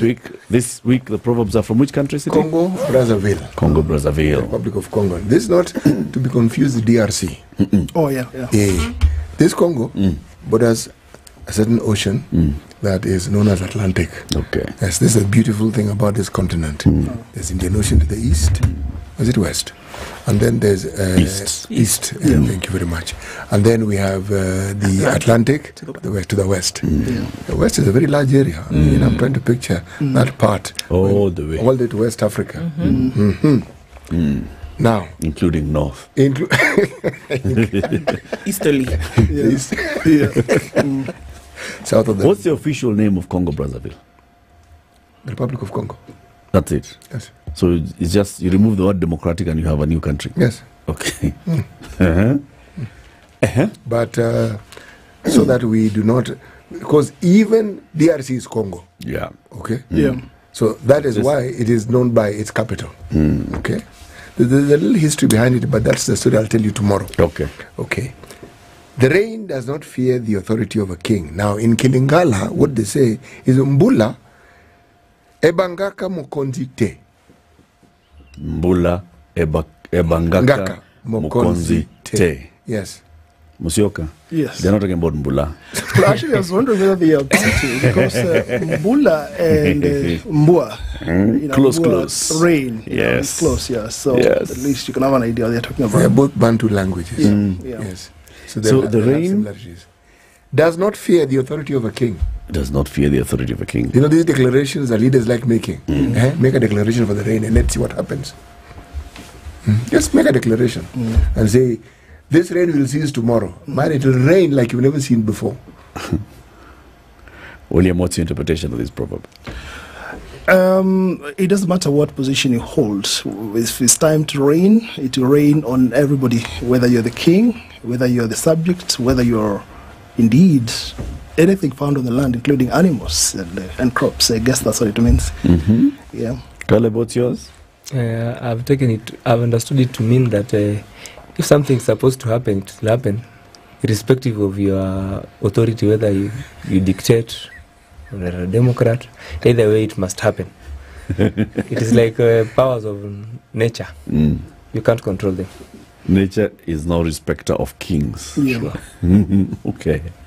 Okay. Now let's get to learn about the National Legal Aid Service, and we'll start with you, William. Yes. As the board chairman. Yes. So tell us what this is. Yes, National Legal Aid Service, I would say, is the sum total of all the legal framework and institutional frameworks that have been put up in place to give effect to some articles of the Constitution, particularly Article 19(2), Article 48, and Article 52. Now, of course, that may not make much sense unless I go further. No, it makes sense. There are very many articles. So perhaps I could elaborate. Now, with the coming of the new Constitution, we have this celebrated chapter called Chapter 4, which talks about fundamental rights and freedoms. And you've heard a lot of commentators saying why our Constitution is so beautiful because of that particular chapter. Now, it talks about fundamental rights, and Article 19(2), which forms part of the basis of the National Legal Aid Service, talks about recognition of those fundamental rights, and not just recognition, but taking steps to make sure that they are enjoyed, people have their human dignity preserved.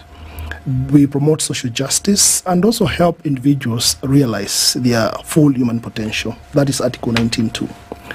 Then again, fundamental rights and freedoms, we are told that they are not granted by the state. They accrue to us merely by virtue of being humans. And therefore, the second question arises, what are these rights? And there's so many of them. I mean, one of them is what you're doing here. The freedom of expression, to just be able to sit and talk what you want to talk about. But for purposes, we have Article 48 that talks about access to justice. It's one of the rights that are guaranteed to citizens by virtue of our Constitution. Yes, pause. Yes, please. Guaranteed. Absolutely, yes. Okay, you're going to elaborate on what you mean by guaranteed. Yes, okay. Now, again, of course, we have other rights. For example, the right to life. We have freedoms like freedom from slavery, freedom from hunger, and other rights, actually, that the president have been talking about to housing, to health. For our purposes, of course, I'll insist that Article 48 talks about access to justice being guaranteed. And then again now Article 50 that talks about the right to fair trial. There are so many things that are listed as to what constitutes a right to fair trial. But for our purposes, we are interested in Article 50, sub-article 2, G and H. It talks about the right to have an advocate to represent you.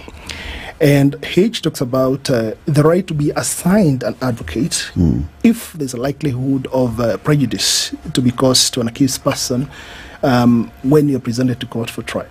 So now to go back to what does NLAS do? We are a state agency mandated to make sure that we give effect to those provisions of the Constitution. Okay. Right to fair trial comes with right to have an advocate. Yes. Or to have an advocate assigned. Yes. To you. Yes. Assigned by whom? By the courts. When you're presented to court at the first instance, you have a right to be informed promptly, and is an express also provision of the Constitution, to be told that you have a right to be represented, to have an advocate of your own choice. And that right actually is stated as such in the Constitution. But then the following section, 52H, says that you have a right to be assigned. So the first one talks about you having the right to may choose or not choose. But if in the assessment of the trial court, there is a likelihood of prejudice to be suffered and you cannot afford, then you have to be assigned. So yes, what the court does is to inform you of that right. Of course, it doesn't choose for you. And that's why we are there. They write letters to us and say, we have a case here. In our assessment, the accused person is likely to suffer prejudice. If it's not represented, they have a right to have an advocate. Please take it over. Okay. Yeah. So is it only on the basis of the fact that this individual or this party is likely to suffer prejudice then that the right to have somebody defend them comes into play? Or can it just be open-ended and say, look, this individual cannot afford an advocate and one ought to be provided to them? Which one are we looking at here? It is open-ended, I would say. It's not a question of whether you're likely to suffer prejudice. You have a right to be represented by an advocate in whatever circumstances. Okay. Yeah. So this is kind of like the Office of the Public Defender, is it not? Yes, Which it is, we've been kind of... The conversation has been in judicial circles for a while now about the establishment of the Office of Public Defender. What would be the difference between then NLAS and the Office of the Public Defender? I won't say... Thank you. I won't say there's much difference because basically, if you look at our mandates, and which is very elaborate, you look at the Act, there are a lot of things that you're mandated by law to do, and the bottom line is that you're defending the public.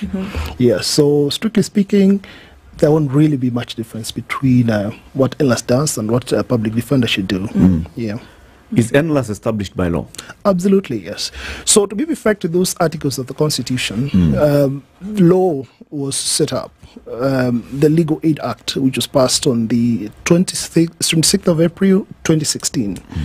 And the commencement date was sometime in May 2017. So yes, we operate under the law. And what's the structure?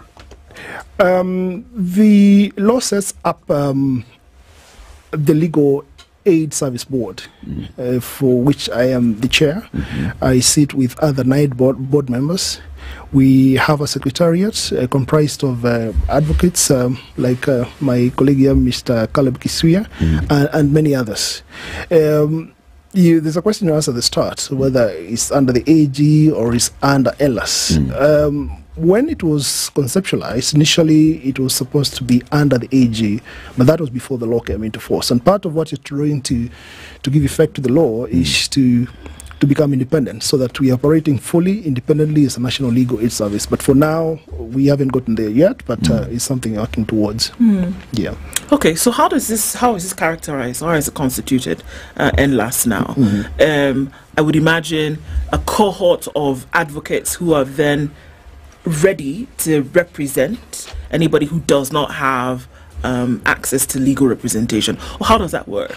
That a case comes up and then we assign somebody to you? Or, Yeah. Actually, it's a very good question. Yeah, we are supposed to be more or less like the largest law firm. You can imagine if we are going to stand out and say that we are the body that is mandated by law to present people who cannot. First of all, the moment you talk about the people who cannot afford legal services, there are many. In fact, the wording of the statute, I think at the start there, it says it's an act of parliament to provide legal aid to the vulnerable, to the indigent, to the marginalized, and that form a huge part of our population. Meaning, therefore, that if you are going to provide services to that huge cluster of people, we need a lot of lawyers. Is it a huge part of our population, or is it the majority of our population? Well, majority. Wow, again, a question of language. A majority of the population, and to tie that to also what happens, there has been this feeling that legal services are preserve of the rich. Yep. And when you talk about economic, social rights, political rights, is one thing to talk about it. It's another to actually go ahead and actualize. And what the law is doing is to give effect to those rights, to be available to that majority part of our population. Now, to go back to your question, Lou, how do we go about it? We are supposed to be that large law firm. In fact, a study has been done and shows that if we were to act optimally, as contemplated in the law, we are supposed to have as many as 1,200 advocates, where we have in the several court stations. I think we have about 150 court stations across the country. Just like we have DPP or police station everywhere across the country, the same way you're supposed to have an office in every station, so that if somebody then has conflict with the law, and not necessarily conflict, there are people who still just want to access legal services. Yes. You can go to that office and then you ask about legal advice, about access to courts, about whatever legal issue you have. We do not have that. What we have at the moment, because of still working as a department of the AG, we have a very lean staff. We have few advocates who have been seconded to our office by the Honorable Attorney General. In fact, not many. We have only about 10 advocates at the moment.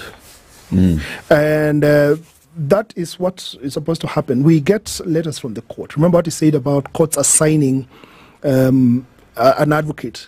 These letters are supposed to come to us. And then we assign it to a state council and say, please deal with this matter. Can I ask a question? Yes, please. Is there any county in this country that doesn't have the presence of the AG's office?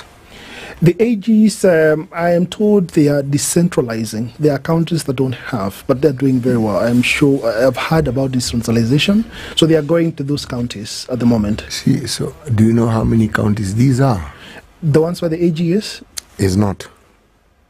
Where the presence is not there and they're working towards I it. don't know exactly how many that is not. The numbers may not be important, but the reason why I ask is I am of the view that if indeed you fall under the AG's office, then I would take it that where there is a representation of the AG's office, that is what it should be, but it shouldn't be like that. I say that actually in the process of delinking. It should be independent. We should be independent. And in fact, steps have been taken. And the AG is also helping us to help us delink. For now, because initially the idea was conceptualized as a department under the AG, we are now trying to delink so that we are independent from the AG. So we should be independent, and we're working towards that. There are steps to be taken. There are processes of making an agency like ours semi-autonomous. What are the benefits of being semi-autonomous? Well, because we're able to make our own decisions, and I'll tell you why. For example, when you have a board like we have, the whole idea of having a board with representation like we have, the whole idea is to give them autonomy to make their own decisions and to take responsibility for the success of an act like we have the Legal Aid Act. And now to burden now the AG, who has other responsibilities. One of the benefits would be this. You can imagine, we want to employ. I've told you the number of advocates we have, about 9 or 10. We should have 1,200. But because they're not independent and we want to employ, we have to make a reference to the AG's office. Already, you wonder why then do you have a board, which by law, as authority, is to employ. But because you are not linked, we still have to refer. So one of the benefits, to answer your question, is that it gives us both decisional autonomy and also financial autonomy. I mean, there are those things that we would like to do to give effect to the law, but because, again, we still have to make reference to another office, we are unable to do those things. Now, given that you're all legal individuals, just help us understand this. If you get the autonomy, yes, it would mean you have a separate budget. Absolutely, yes. Okay. What are the steps that one then has to take to ensure that you have the sort of budget that would meet your needs? I ask the question because in many instances when we have people who are public officers, the one thing that uniformly they talk about is lack of funds. Yes. Yeah. Uniformly. Yeah. And you are coming to counter. That's true. And I think that is one of the reasons we're here. First of all, to make people understand that there are these rights. And number two, for them to be able to enjoy those rights. And I said it's not enough to say that you have the rights. Steps must be taken to make sure that funds are available to make those rights useful, if at all. I'll give you an example. Article 43 of the Constitution talks about the right to decent housing. Yep. And steps are being taken to make sure that that right is exercised. And that's why you're talking about deducting some money from. The same article talks about the rights to health. And steps are being taken to make sure that there's sufficient, systems in place to make sure that people have access to health. Perhaps the question would be, are there some rights that are more, important than others? The right to access to justice is in the same constitution, under the same fundamental rights like the other rights. And therefore, the same way steps are being taken to make sure there's funding for health, for housing. I must say this. I appeared before the JLAC, Justice and Legal Affairs Committee, and the same question was posed. And I was saying, look, we may have to consider, of course, I was shut it down quite quickly, whether this is the right time to talk about now introducing yet another tax to fund, because where else do we get the money? For now, we are anticipating that once we have the fund, it's one of the things that we're also trying to do. We haven't set up the fund. The state is going to put funds there, and also we expect money from donors. For now, in as much as we don't have the fund, I can confirm to you that we are working with a lot of help from donors. You may be aware that the pro bono, again, I didn't answer your question completely. How does it work? The question, are we working? We are working. We do not have people coming to our office. I said we are unable to do that because of lack of capacity. But does that mean that we are not working? The judiciary has been very, very helpful. In fact, they have been doing what you're supposed to be doing, and the CGA has put me on notice that they can't be doing what another state agent is supposed to be doing. What happens is that when somebody appears in court and they're in these circumstances you have described, they're unable to represent themselves, and you can see they're going to suffer because of lack of an advocate.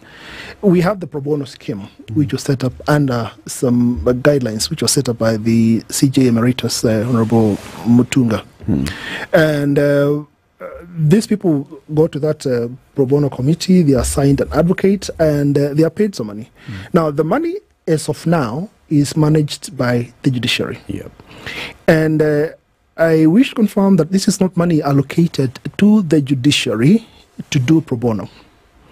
This is money that they collect from donors, and somehow, before we put our act together, it's managed, and advocates are paid for, the same for offering the pro bono services. Yeah, people come, they are assigned an advocate to go to the registry. There's a committee, the pro bono committee, that is operating in all the court stations, headed by the registrar, deputy registrar, head of stations. Also, there are representatives of advocates in these committees. And when applications are made, or when requests are made for lawyers, the pro bono committee assigns lawyers, and there are lawyers who are always willing to be assigned. And then upon completion of the matter, actually at the start of the matter, upon getting instructions, you're given a small deposit. It's pro bono, so it's something very small. But what does pro bono mean? Oh yeah, another question. Pro bono, Latin meaning for free. I see. So the question is, why pay? Yes, I'm asking because it's for free for a small amount. I mean, it's...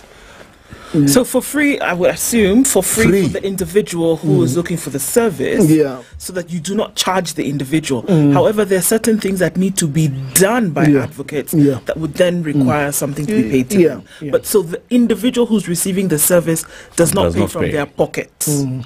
It's taken care of by somebody else, but the lawyer is paid. I will tell you this. I mean, actually, when you talk about the money is paid, as of now, it's only 30,000 shillings. Well, it's per case, per accused person. There has been that debate. These rules that are put in 2015 have been amended over the years. There was that debate about how much is enough. It's 30,000, 15 at the start of the case. It's not necessarily to pay for the lawyer's fees.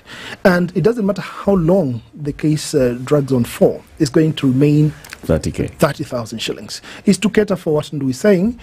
There are prison visits. One of the accused persons, some of them, because of their circumstances, they are held in remand. There are visits. There are photocopies to be done. Although again, the European Union is helping us a lot to help us access some of these documents without any fee. It's just to cater for that. But pro bono, yes, should be free. So this little amount is not necessarily legal fees. You don't start charging the way we charge under the advocate's remuneration order.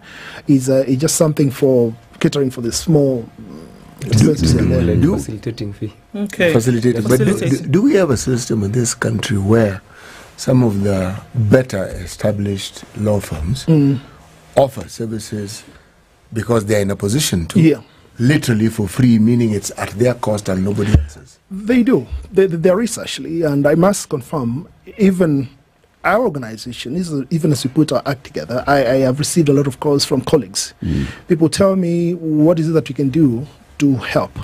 They are willing, and we're setting up a database where we have these lawyers. Some say, I'm interested in children's matters, for example, and I'm willing to take up matters in my geographical area of operation, like say I'm in Eddoret or in Mombasa. We do. The famous Muruatetu case, for example, I mean, that was done, I gather, for free. Somebody is sitting. And we encouraged, if you feel there's a matter that it touches you, it pricks your conscience, and you feel something is not happening, you take it up for free without even asking for the 30,000 shillings. We have so many times advocates appearing in court. They see somebody bundled in, and from the manner they're taking their plea to applying for cash bail to whatever, somebody stands up and say, Your Honor, allow me to be placed on record for the accused person. I'm willing to help. So true, yeah. I mean, people are willing to help. So it does happen. Colleagues. It does happen. And I thank my colleagues' lawyers for doing that. But now this is where now Ednah should be able to be coordinating all these things. Absolutely, yes. Let's take a break. We'll continue this conversation shortly. 28 minutes to 8. We are this morning discussing the National Legal Aid Service, established by the Legal Aid Act. Just in fulfillment of what the Constitution says, that you have a right, fundamental rights and freedoms, you have a right to access to justice, you've got a right to fair trial, you have a right to have access to an advocate, and if you don't have access to you can't afford an advocate, you have a right to be assigned an advocate by the court. This is why the National Legal Aid Service was established. Its chairman currently is William Musyoki Kimanthi, is the board chair, and we also have State Counsel Caleb Kisuya, who works in the secretariat of this, and he'll also come in and tell us now practically how they receive a case, how they go through a case, how they then make sure that we benefit from it. We'll be back shortly. Good morning.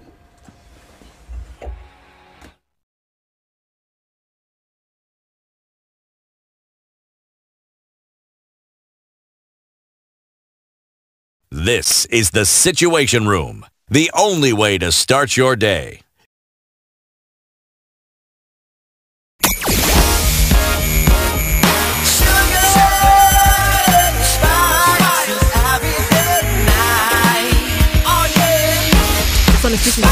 It's 15 degrees in Nairobi, 16 and cloudy in Nakuru, going to highs of 26, and we'll see highs of 25 in a mostly cloudy Nyeri at 16. It's 15 and cloudy in Eldoret with highs of 25, and we're looking into a sunny Mombasa now, going to highs of 31, and it's the same in Malindi, going to highs of 31.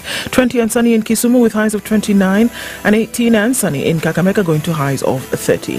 It's partly sunny in Kampala with highs of 28 and lows of 20, and we'll see cloudy conditions for now in Dar es Salaam, going to highs of 29. Johannesburg is sunny at 17 with highs of 27, while at 27 it's mostly sunny in Mogadishu, going to highs of 32. Addis Ababa at 15 is sunny with highs of 23, and looking into a cloudy Lagos at 26, where we see highs of 34. After the rains, Kinshasa is now cloudy at 25, going to highs of 34.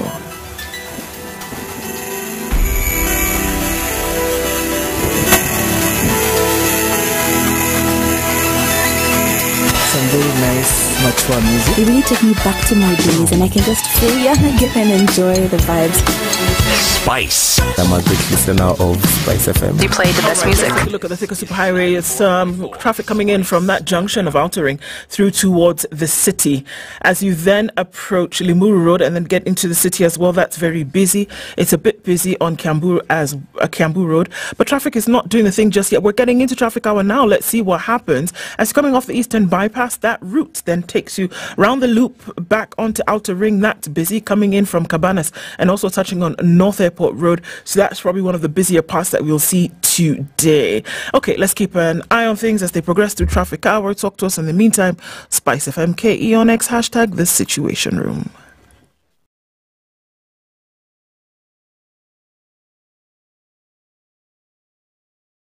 Mature, intelligent talk every morning. Spice up yourself.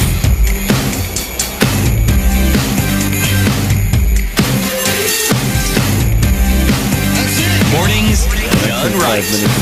94.4 Spice FM, Nairobi. Chairman William Musyoki and Caleb Kisuya, who is the State Council. Caleb, your chairman has said that you've been working since establishment. I mean, you've been handling cases. You have several cases that you've even currently have. Take us through maybe one of them. How does it happen? So when you go before, someone goes before a judicial officer and the court then says you need legal aid, how does it get to you? How do you take it up? How do you take it to the conclusion? Yeah, we necessarily don't get those clients from the court. Some are referred to us through prisons. Others are referred through children's officer. Others are just walk-in clients who have heard about endless. And in one of our mandates ensuring that people are assessing justice, we have conducted what we call legal aid clinics in different countries and most of the marginalized. We have been in Marsabit, we have been in Mandera, Isiolo, Tana River, besides these other towns. Now, we also have our own form where a client can fill and ask for legal aid. But because judicial officers have the information, and when they see a particular case and they see a substantial injustice will be meted, they usually write to us, or they tell that person if he has been given bail or bond, go to these offices. Okay. So those who have been referred or those who just come in, we handle that case, we screen them to ensure they deserve legal aid.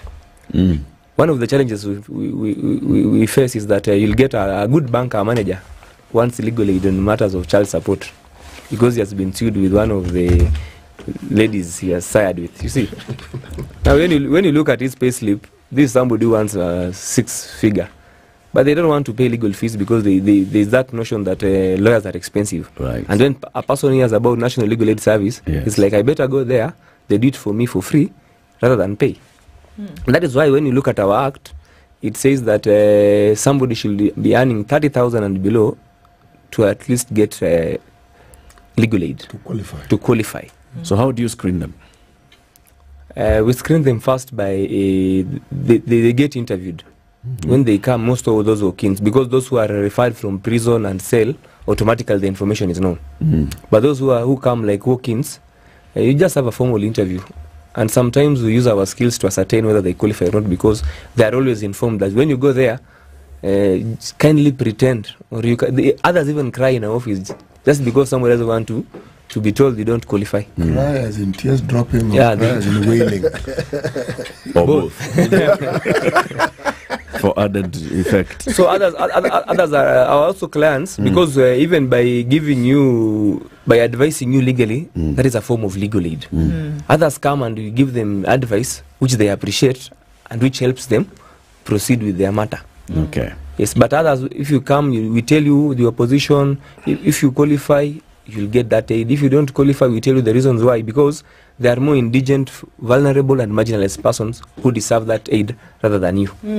Yeah. What's the scope of the representation? And I ask this because can somebody be guaranteed? You know, a lot of folks, I would imagine, then who come, apart from the folks who are trying to, you know, cry and wail and maybe they cannot afford representation. What's the guarantee that somebody who comes to you who's desperate will then be represented fully as somebody who was paying top dollar for representation? to answer that. Yeah. I mean, there's this notion that because you're getting something for free, then maybe it's a lower package. It's a lower package. But no, actually, our mandate is to make sure that we give quality service. We make sure that you're accessible.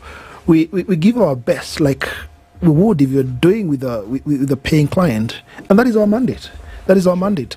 So there is that guarantee. Our lawyers are, lawyers like any other, and they are committed to work like they would be if they're working in a private law firm. Okay. Yeah. Why did you take up this job?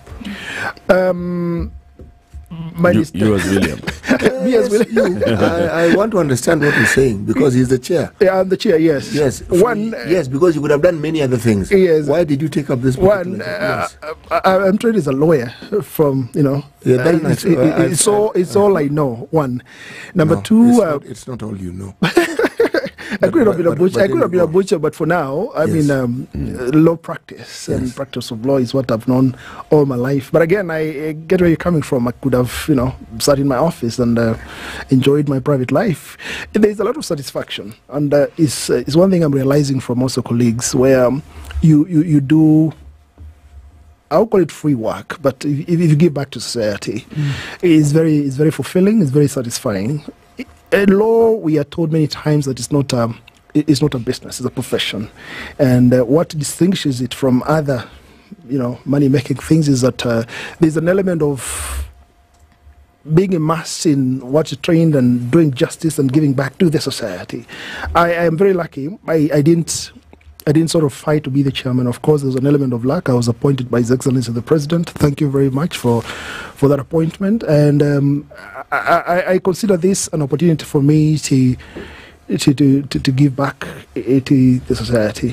Chiti, why did you ask that question? I asked that question because everything that I've heard so far is there is more demand than the supply for the services that we're speaking of. And when you're talking about people who clearly, financially, socially are unable to fend for themselves, there is a selflessness that one needs to exhibit. One has to be a certain type of person who looks at life in a certain way to be able to do this sort of work.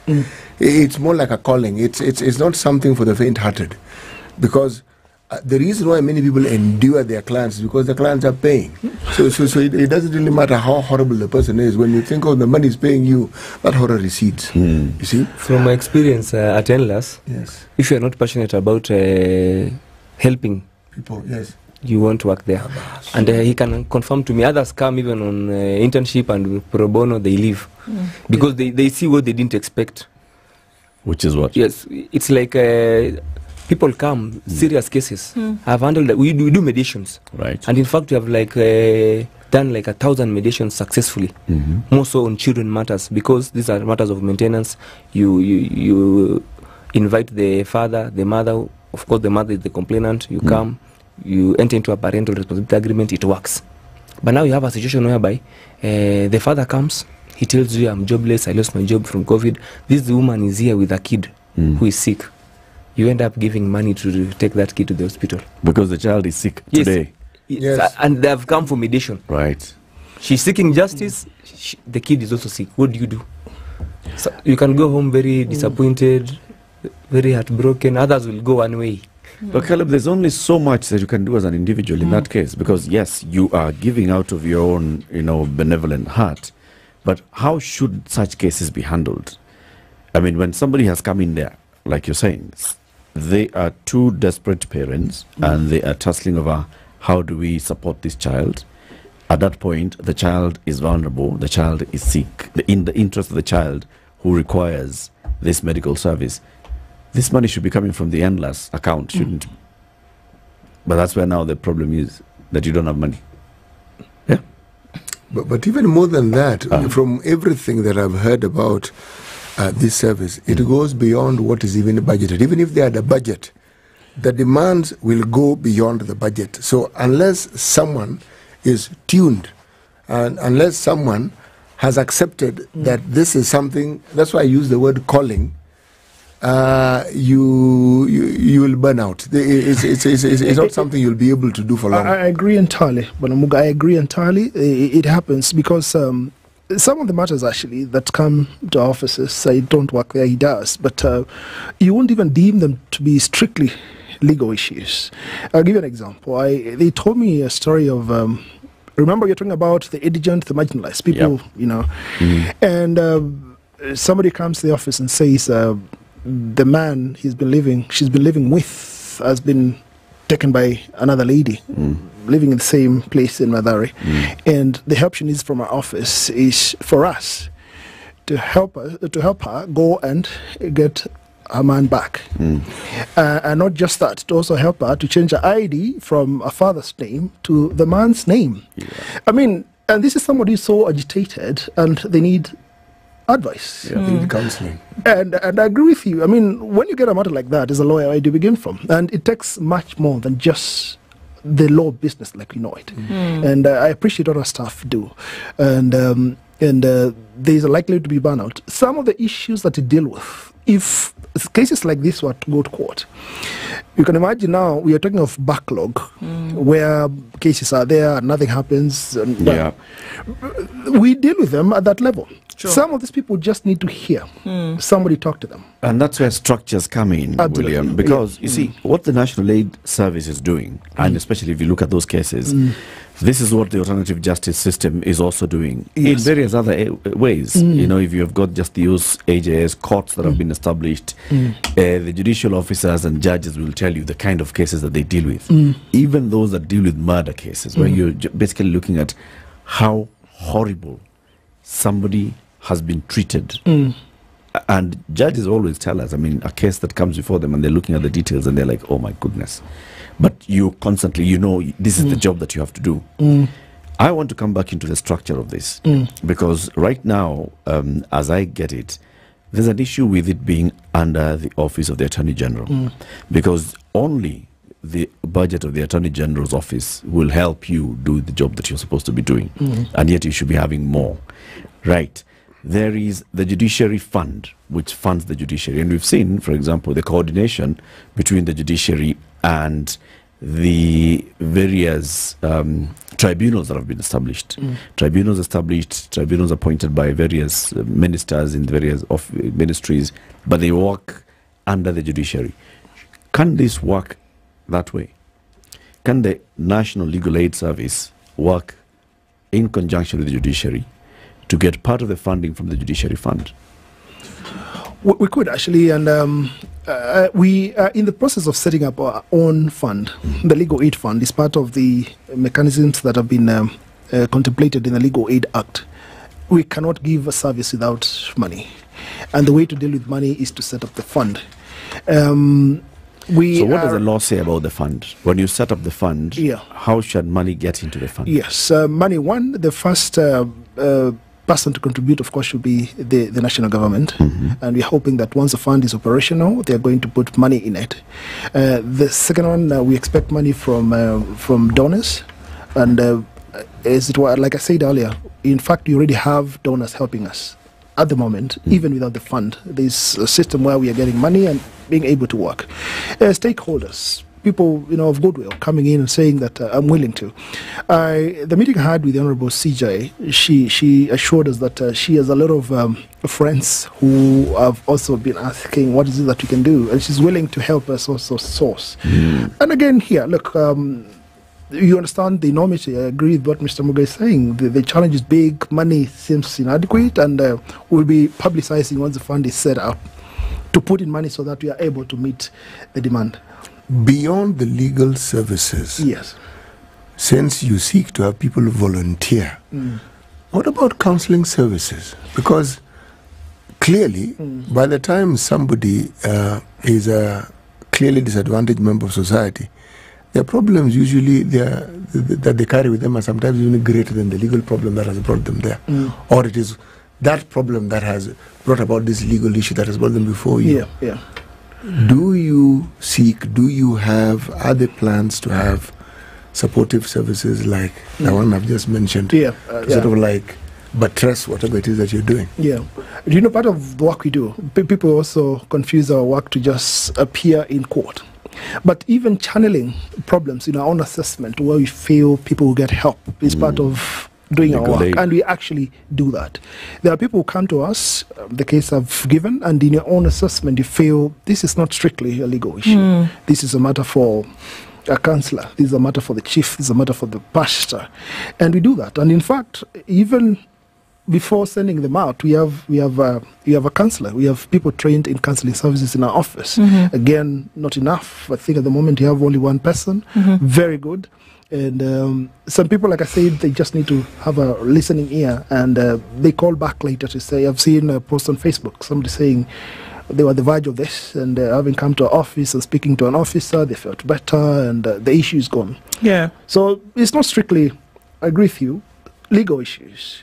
But part of our work is to channel those energies to where we feel they can be deflated in a good way. But I agree it's something that needs to be expanded because the needs are many.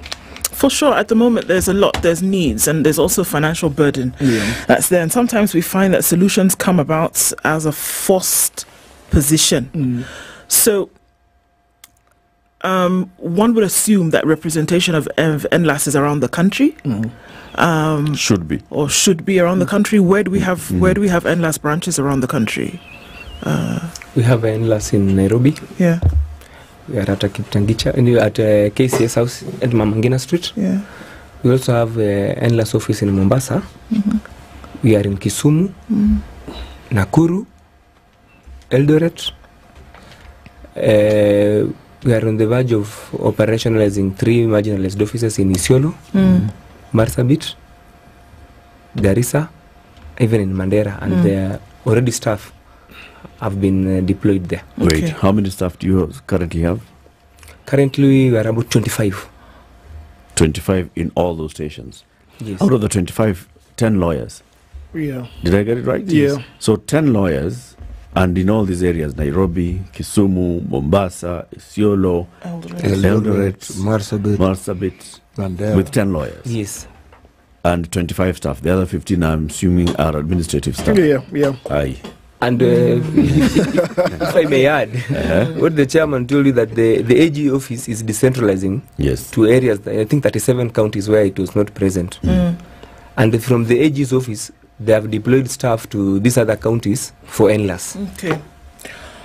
So, I mean, in a nutshell, we are currently operational in 5 counties. He's mentioned them. We have offices. They've been operating since around 2016.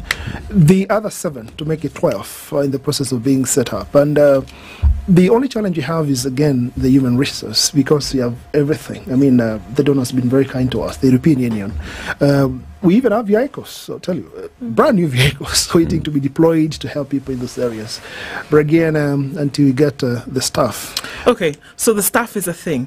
And because my question was going to then go towards communication of the availability of this service to people. I'm sure you're inundated with requests from folks to be able to represent them. But I still do think that there's a lot, if we talked about the majority of people who are unrepresented and cannot afford it, that if you were to communicate about the availability of these services, then you would be bursting at the seams in terms of who would come.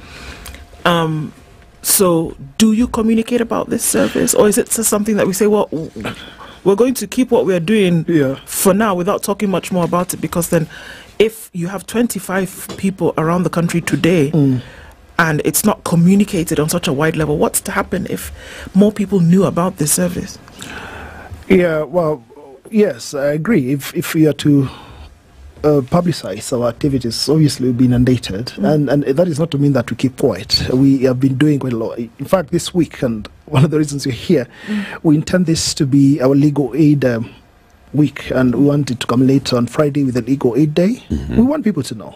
It's one thing for people to know that we exist, another thing for us to be able to give the service. Our idea is to make sure that, for a start, part of sensitizing people about their rights is to know that their rights exist. Whether we be able to achieve, we'll deal with it when the time comes. Our hope is that you're going to be able to do it.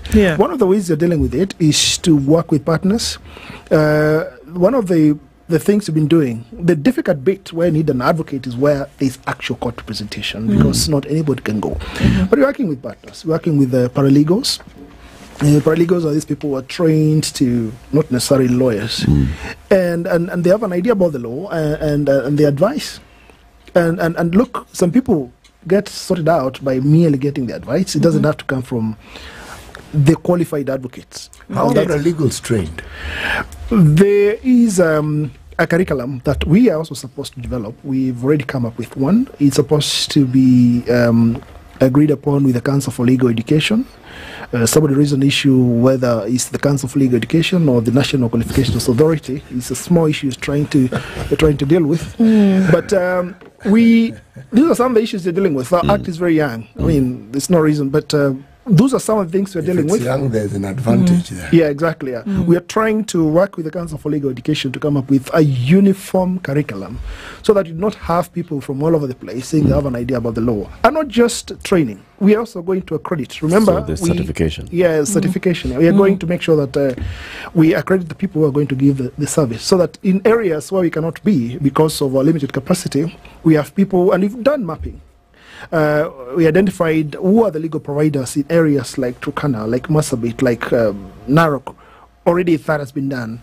So that once we get an issue from that area, then we are able to call our person to see whether there's an issue they can deal with. If they cannot deal with it, then they refer. We also mentioned that you're trying to get advocates. And I'll be visiting our new president also to try and encourage advocates to take up these things. So that if you're based in Narok, for example, and we have a paralegal there with a client and they're stuck, then they can be referred to the advocate and whatever issue they have. I'm a little concerned though, because when you talk about a curriculum, I'm thinking of the issues that you've seen as being prevalent in the cases that you deal with. So it's a pointer as to what one could refer to as common problems. And then there's what causes them, what brings them about. Now, having this in mind, and I'm thinking of the curriculum that you are setting up, I'm asking myself the question, do you bear these things in mind when setting up the curriculum? Because beyond just offering the legal service that a legal aid or a paralegal would offer, what about understanding some of the socio-economic situations that they're in and the problems that arise therein, so that this paralegal can actually, beyond the legal, can actually steer, just like you can, the people who come to them in the right direction, understand, because they've been trained to understand and to cope with whatever it is that that person will come with. So the question is, what should be contained in that curriculum? I'm asking exactly what sort of people do you have when helping you write that curriculum, and is that curriculum looking into what you found as some of the common issues that bring about the problem that you deal with this set of individuals in our communities? Eric, you mentioned about AGS, for example, mediation. Already, I'm sure you read in the media every other day about people being invited to be trained on mediation. Yes. It's a very simple thing. And mediation, basically, is the whole idea of bringing people together. You know, alternative justice, we have conciliation, we have which is the other one? There are several AGS. Arbitration. Yes. Oh, yeah. And they do not take the rigors of legal training. So that if a matter can be dealt at that level, where it can be resolved through mediation, through conciliation, but then if it gets to issues which are beyond the capacity of a paralegal, that's when now you're saying, please push it to... So you do mediation, but do you have people who specifically focus on mediation? Yes, we do. Yes, we do. Yeah. Yes, we do. As we conclude, tell us about this week. So you're saying that you want this to be the legal aid week. All right. So what do you want people to know? I want people to know about the existence of the National Legal Aid Service. We are opening now the Pandora's box. We do not want to duck away from our responsibility. We do not want to say because we do not have the capacity, then let's keep quiet until we get capacity. Let people know that there is a legal aid scheme established under the law. The small issues they're dealing with are our issues. They are internal. They are surmountable. We are able to work. even despite the small challenges we have, and with time we are going to resolve them. Perhaps you could ask why we picked on this week and not another date. I said at the start that the act was promulgated on 26th of April 2016, and we thought 26th of April would be a good day to make it a day to mark your birthday. Yeah, exactly. With letting more people know that this baby is how many years old now? 8? 8, yeah. Okay. Yeah. Congratulations, and yes, it's an important conversation to have. Please come again, and let's create more and more awareness about this, and also to know so people can know the kind of cases to bring to you, how to know that they qualify to come to you, and also, success stories are a good thing to tell. Caleb Kisuya is a state counsel, and William Musyoki is the board chair of the National Legal Aid Service. They've been our guests. This is the Legal Aid Week. Get to know more about them. It's 8 a.m. Time for news.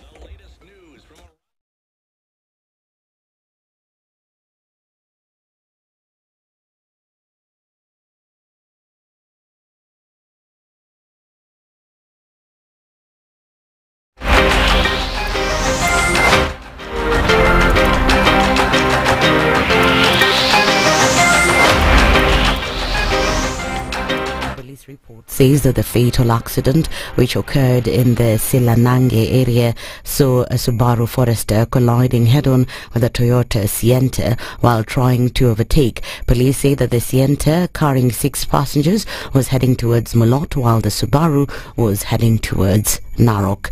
Kenyans will have another opportunity to remember and mourn the former KDF Chief of Defence Forces, General Francis Ogola, on Friday this week. Speaking during his burial, his daughter Lorna Chieng described her father as an exceptional inspiration and godly man. He worked as if he was working for God. He had an audience of one.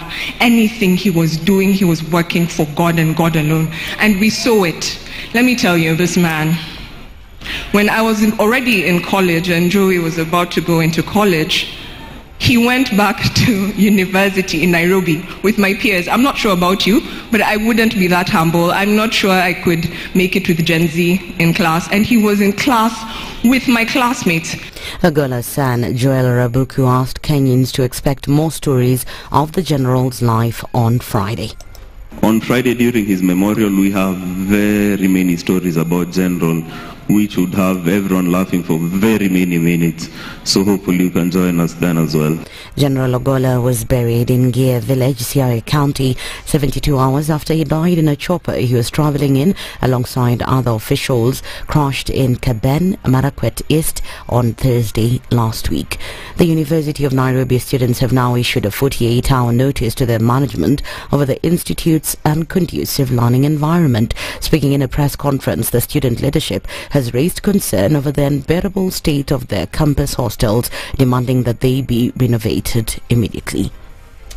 As the government campus, I'm here to deeply express my concern and my disappointment by the updating conditions of the students' hostels by the University of Nairobi management. The current state of these facilities are not compelling to the well-being and the safety of students, but they also not reflect the poor conditions of the institution's management. It's very unacceptable to the students being subject to the filthy and unsanitary living conditions, which includes inadequate sanitation, poor hygiene standards, and dilapidated infrastructure. The leadership says that the rainy season has made the condition worse as some of the roofs leak and sewer lines get blocked. The students are experiencing a very great problem in terms of the drainage conditions. Their rooms are leaking from the roofs, and we find a lot of flooded rooms around the school. We are training doctors to treat patients. We are training architects to go out there and design our environment. We are not training deep sea divers. UDA party officials led by Secretary General Cleophas Malala have received several electronic gadgets that will aid in conducting the forthcoming grassroots elections. The gadgets, which include tablets, were received at the Jomo Kenyatta International Airport. Speaking after receiving the consignment, Malala affirmed the party's readiness to hold the elections, which are set to start on Friday. This comes ahead of a planned meeting between the party's National Election Board with all aspirants scheduled for today to address any concerns.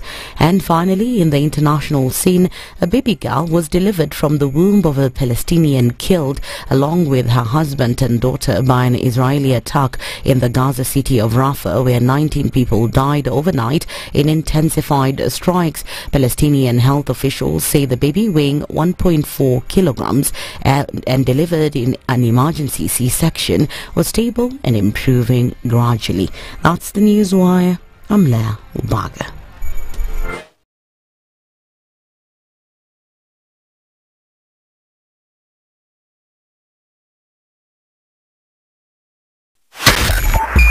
.5 Spice FM, Kisumu.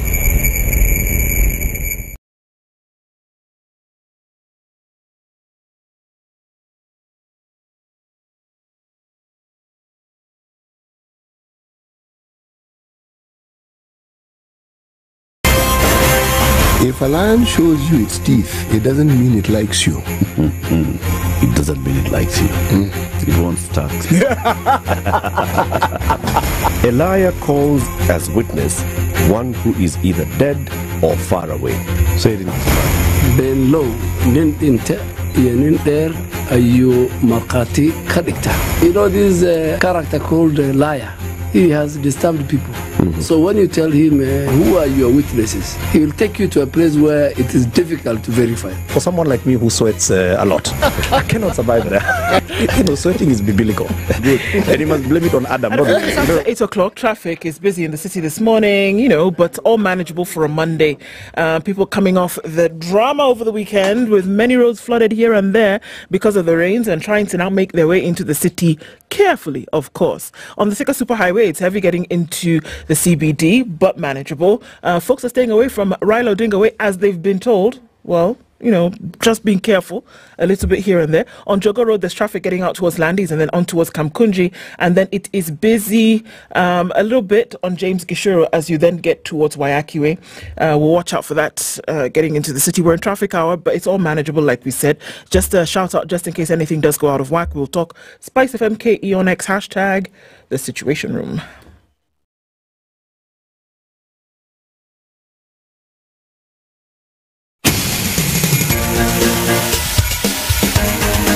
This is The Situation Room, the home of hard-hitting political commentary and penetrating insights about the state of the nation. This is a talk radio experience like no other. The Situation Room, a place for hard truths, debates, and elevated conversations. The Situation Room, witty, political, engaging, deep, controversial. In the room, we have C.T. Muga, researcher, academic, seasoned political observer, a fountain of wisdom in these politically uncertain times. Ndu Okoh, Nigerian by birth, Kenyan by choice, communications expert, Pan-Africanist, a truth seeker and believer in people power, and Eric Latiff, agent provocateur, the man in the chair, seasoned journalist, news hound, a man who believes in punching up, not down. This is The Situation Room, the only way to start your day. Conversation. On to the third hour now on YouTube, on Facebook, on KTN Home, on SpiceFM, on Radio Garden and other digital and online radio platforms. Kenya's biggest conversation broadcasts every weekday morning, 6 a.m. to 10 a.m. And you can catch up with the conversations later on all our streams on YouTube and Facebook. You can just catch up with the conversations later. Our next conversation is going to be about the climate change and what the world is doing about it, and particularly one embassy in Nairobi. The Embassy of the Kingdom of Belgium. The ambassador is Peter Martins. He is here with us. Good morning, Balozi. Morning. How are you? Very well. Welcome to the hot seat of the Situation Room. Thank you very much. Now that we're here talking about climate change, The hot seat makes a lot of sense. doesn't it? Exactly. And you'll tell us about... It's more like a wet seat this morning, but okay. Oh. My kids will say, "Oh, dad jokes." Like really? Don't. That's a good way to start. You are with right company. We all get that kind of reaction. Yeah, I heard you guys laughing this morning about the weather report. Yeah. Unstoppable laughter just because you were reading all the regions and counties. Okay. Balozi, to welcome you to the conversation, CT will give you the day's proverb. Okay. Every week he goes into one African country, mines proverbs from that country, puts them through the river, takes them to the Atlantic, then finds a way of bringing them here. This week the country is? We're in the Republic of Congo, otherwise known as Congo Brazzaville. Yeah, I heard that. Yeah? Yes, we will state the proverb first in Lingala and then give the English translation of it. Okay. Mbula eba ngaka mokonzi te. Mbula eba ngaka mokonzi te. Yes, now, what that means simply is the rain does not fear the authority of a king. The rain doesn't fear the authority of a king.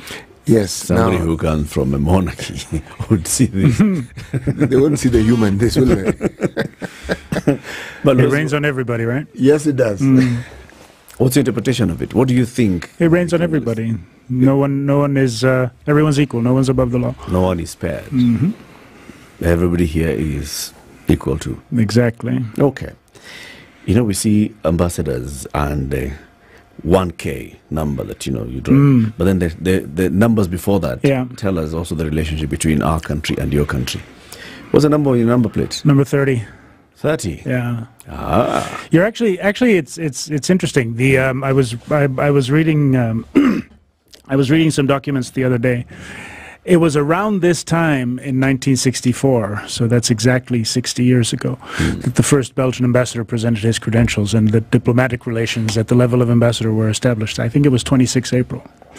So it's been exactly 60 years.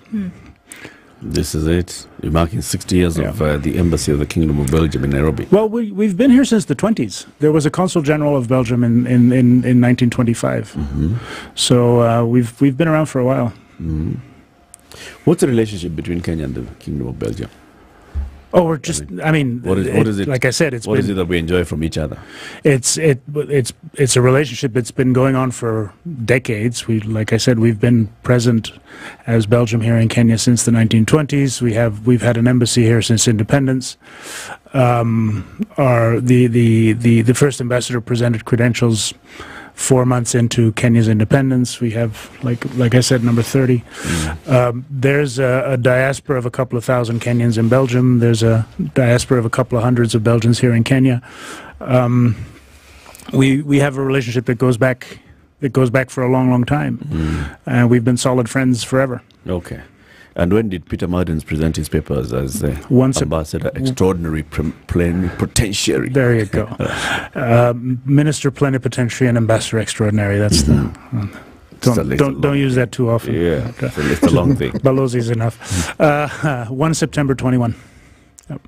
So about 2.5 years ago. 2.5 years. Yeah. You've known Kenya. I have a bit of a story. My dad was one of my predecessors. So my dad was ambassador here in the 70s.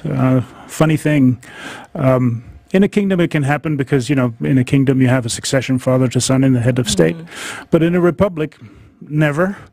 That an ambassador presents credentials to the son of the president to whom the ambassador's father also presented credentials. Oh, it was interesting, wasn't it? Yeah. But even more interesting, father to Jomo Kenyatta, son to Uhuru Kenyatta, is when the son of that ambassador also went to school with the son of that president. That's true. That did you? Yeah, we did. Yeah, we were classmates. Oh, wait a minute. Say that again. Uhuru Kenyatta and I were classmates at St. Mary's in 1978 and 79. Oh, nice. It's good to go to school. And you're both sons of the other. Well, that's, yeah.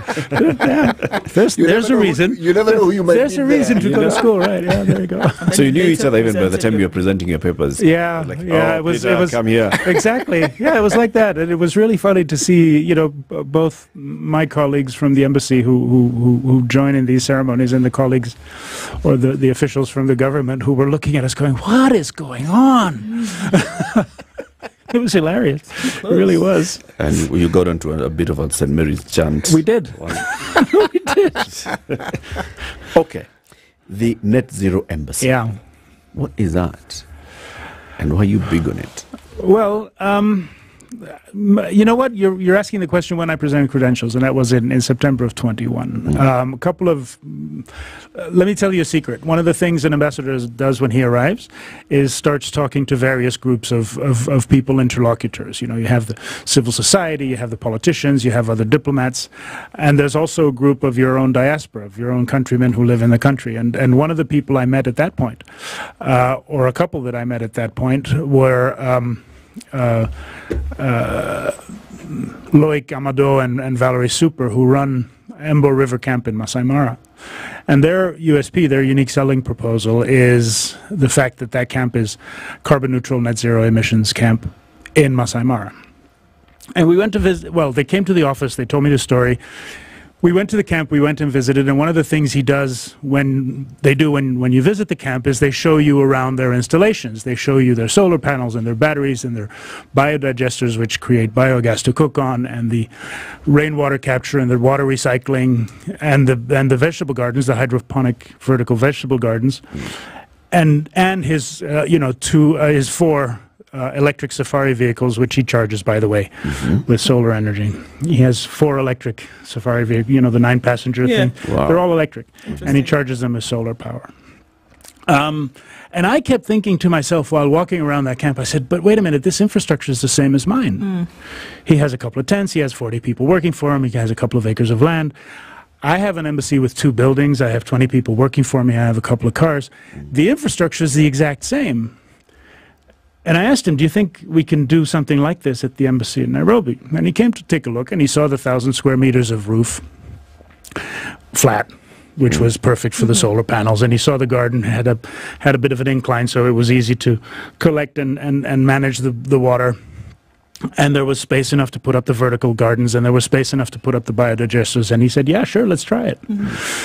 So I started pitching this to my colleagues back home and at the ministry in Brussels, and there's a couple of architects and engineers there who thought it was a good idea, and who actually went and said, look, we've built an energy neutral embassy in Kinshasa. We're building a climate neutral embassy, just the embassy building in Morocco. This could be the next step, because you're lucky you have both the embassy and the residence on the same piece of land, so it can be all our installations in Kenya that we can make, you know, that we can strive towards carbon neutrality and start with net zero emissions. And they found a pot of money in the federal budget that they could tap into to pay for this.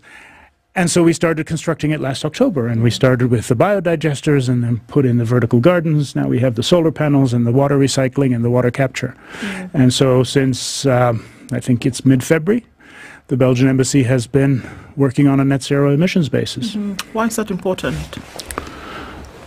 Well, first of all, it's important because of the fight against climate change. You know, it's easy to sit there and say the government has to do it all. The government has to put in the solar, the solar parks, and the government has to put in the windmills and the geothermal, and you know, we don't have to worry about what we do as individuals in the fight against climate change. Well, that's not true.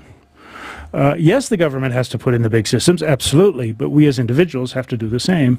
We can't keep consuming energy the way we've been consuming energy. We can't keep wasting our water. We can't keep... why not turn, you know, waste into energy that we can use as well, instead of just throwing it out and putting it in landfills. So, you know, everybody has to do his part. And the reason why I think it's important for me as an embassy to have done this is as an example.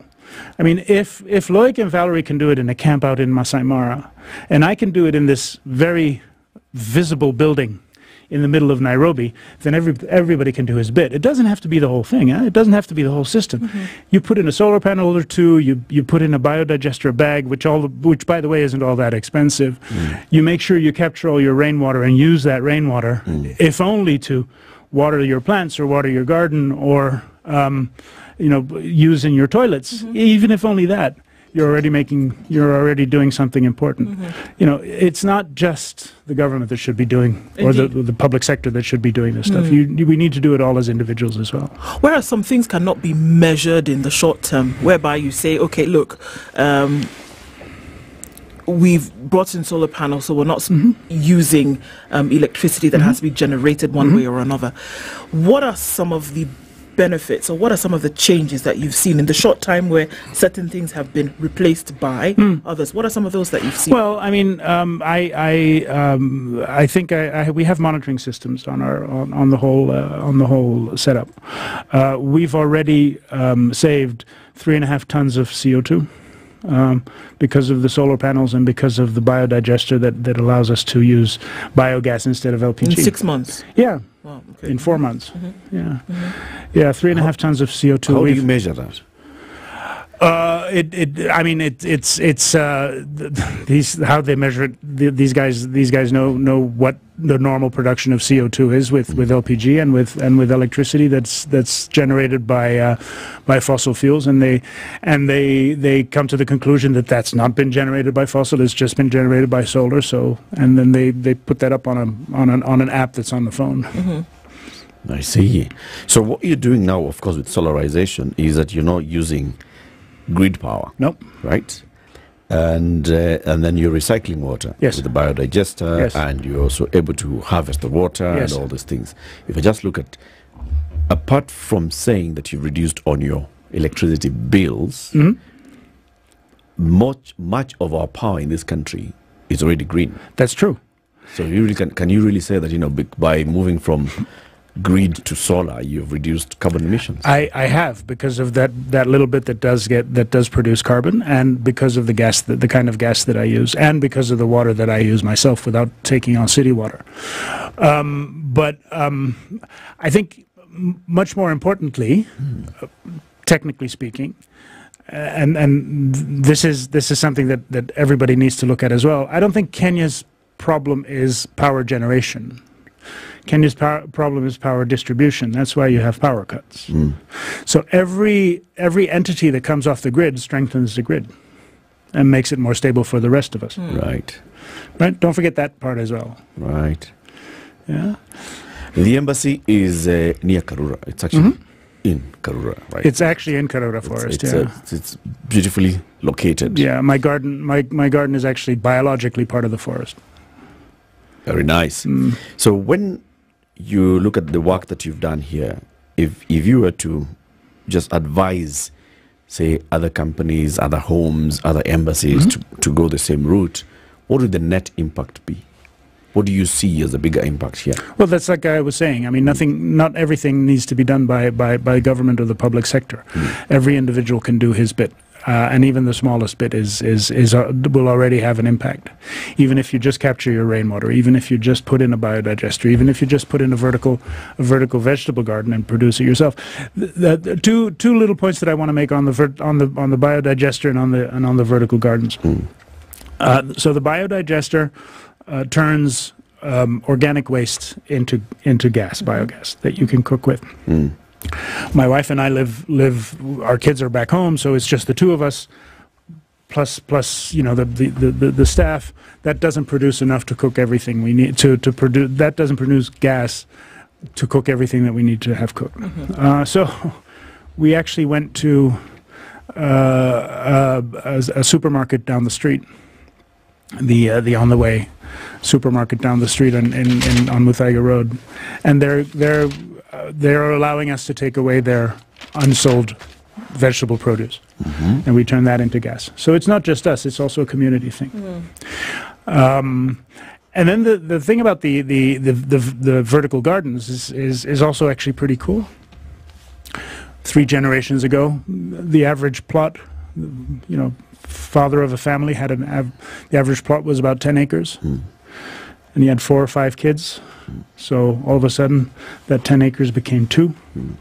And they had 4 or 5 kids, so that 2 acres became half an acre. How do you solve that? How does a father keep feeding his family? You go vertical.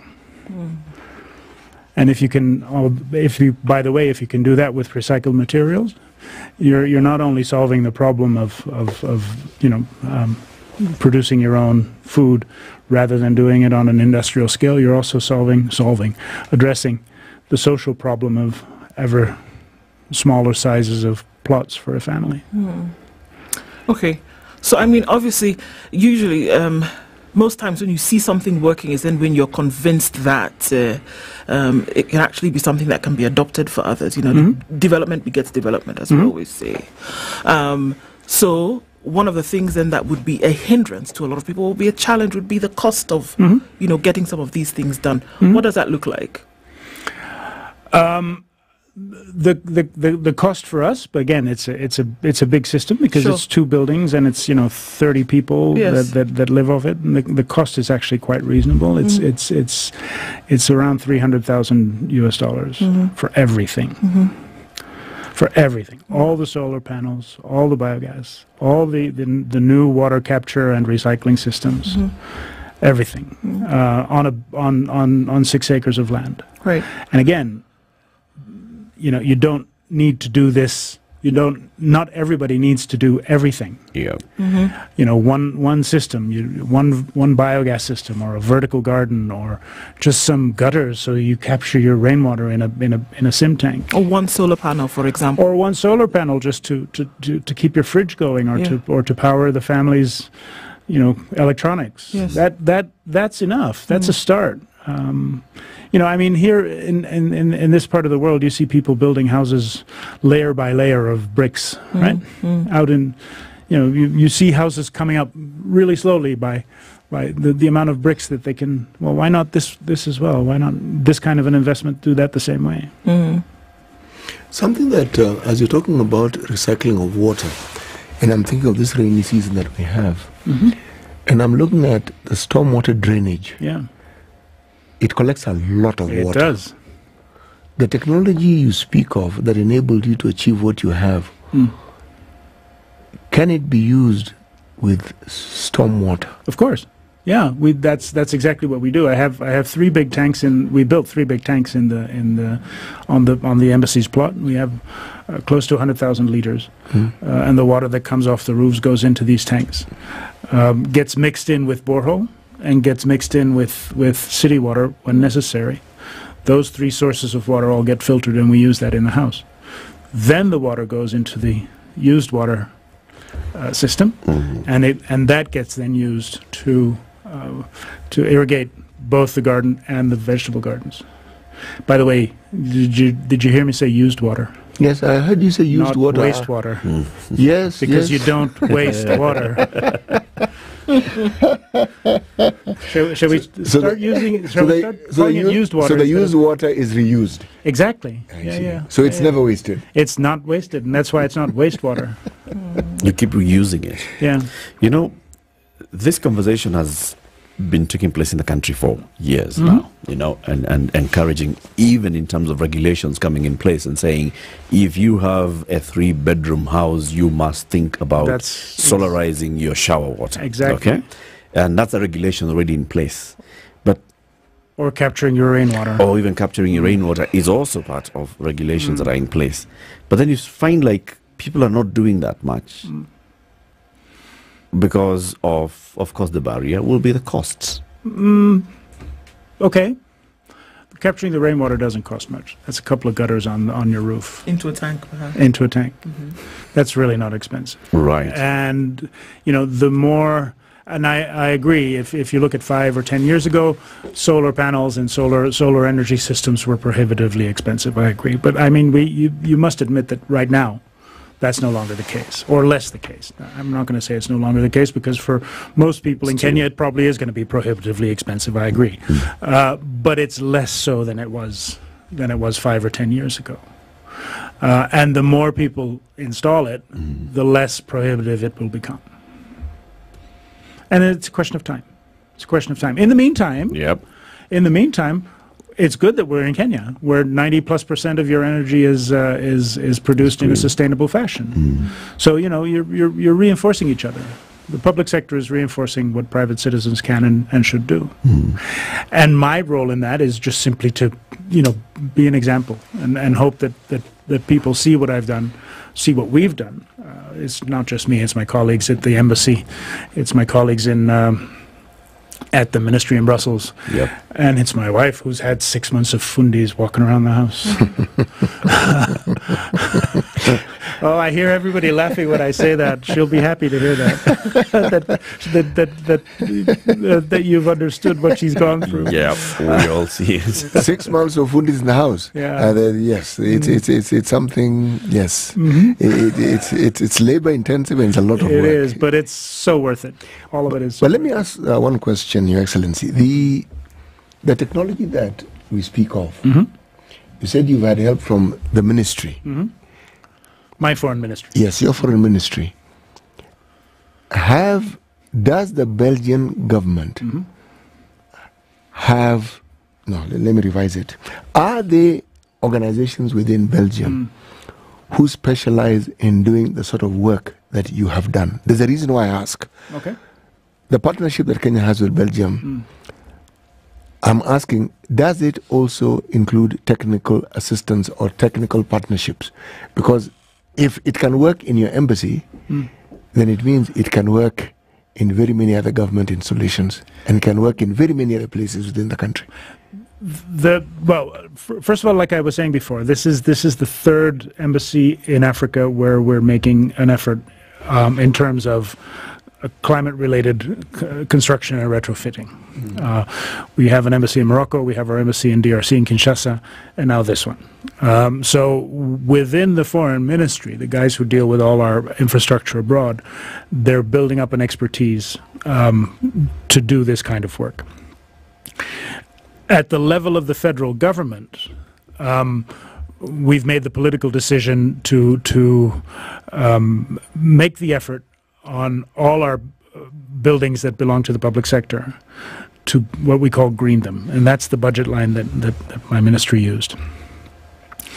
With regard to technical expertise that we could export, yes, technical transfer, yes, which is what your question was. Yes, with Kenya we haven't had a development program for the last 20 years.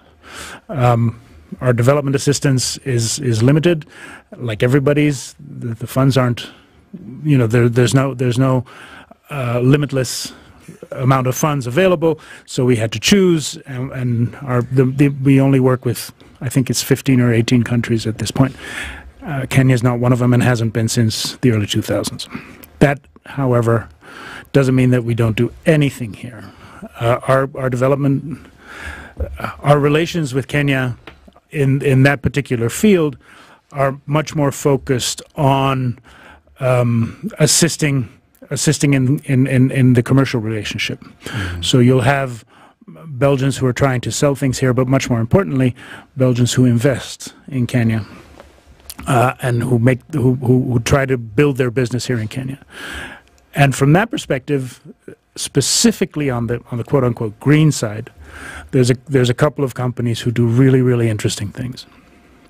There's a company called Close the Gap, which is based in Mombasa, which refurbishes secondhand computers. So what they do is they buy written off computers from big companies in Europe, but also here in Kenya, and refurbish them and then sell them at affordable prices. So these are computers that are maybe 2-3 years old, because companies write off their IT equipment relatively quickly. Only 2-3 years old, they get refurbished, the memories get wiped, the operating system gets reinstalled, and they get sold at very affordable prices. So that, from a quote unquote green perspective, is right smack in the middle of the circular economy, right? Which is part of this whole philosophy. There's another company who has developed a system who's developed a way to generate hydroelectric power in shipping containers. So he'll go to a village where there's a river. He'll stick, I'm simplifying this, of course, but he'll stick 2 or 3 of these containers together, run the river through them, and boom, the village has electricity. So those are the 2 most visible ones. Of course, there's also Embo River Camp, which I mentioned, which is in the hospitality sector. So, and that kind of investments often, mostly, if not all the time, get support from the government. We de-risk the investment. We help them with seed money and that kind of thing. So that's basically the way that we do our.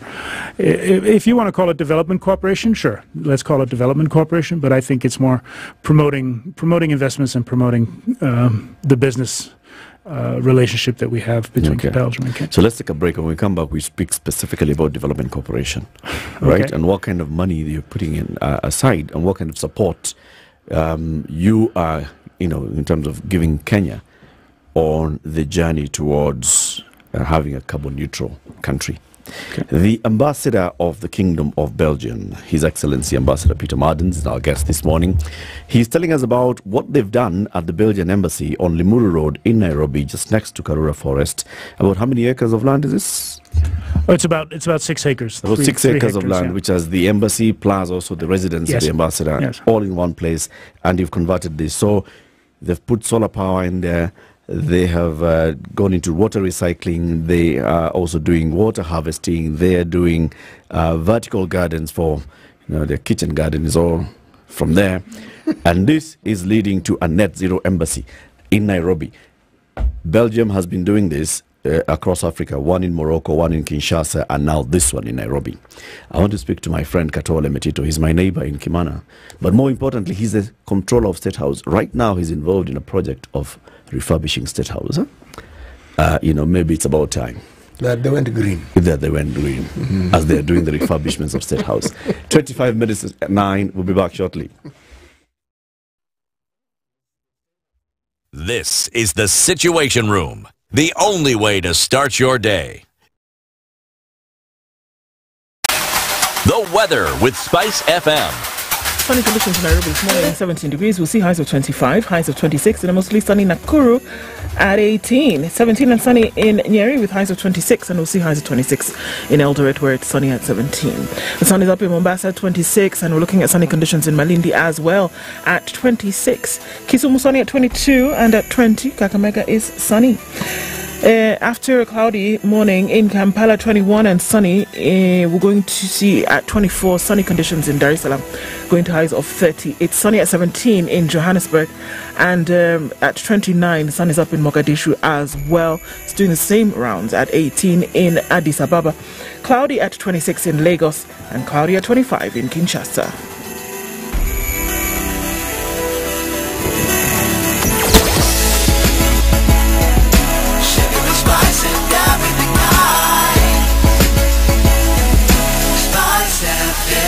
Spice up your life. All right, we're in traffic hour, and it's a busy morning where we're looking into coming through to the city. And it's off the Thika Superhighway, very heavy traffic. Muranga Road is doing the thing again, where we have traffic all the way then through towards Ngara, and then onto the Globe Cinema overpass, roundabout, all of that, getting into the CBD, very, very busy. It's also busy on Ngari Mathai coming through towards Uhuru Highway. Not quite sure what's causing this traffic, but if you do know, do let us know. Looking on from Lower Kabete through towards Spring Valley, coming round back Sarit Center, there's a lot of traffic here as well. And on the Thika Superhighway, we're seeing that dwindling as you get towards Survey and then out towards this whole area where I told you there was traffic. Yes. All right, let's look at the Eastern Bypass. You're coming inbound to the city. There's also traffic through the loop out towards Outer Ring, and that's coming in from Cabanas and North Airport Road. So that's doing the business there, and it's very busy. Like I said, we're still in traffic hour. Let's see what happens in about half hour or so. Talk to us in the meantime on SpiceFM, KE on X, hashtag the Situation Room.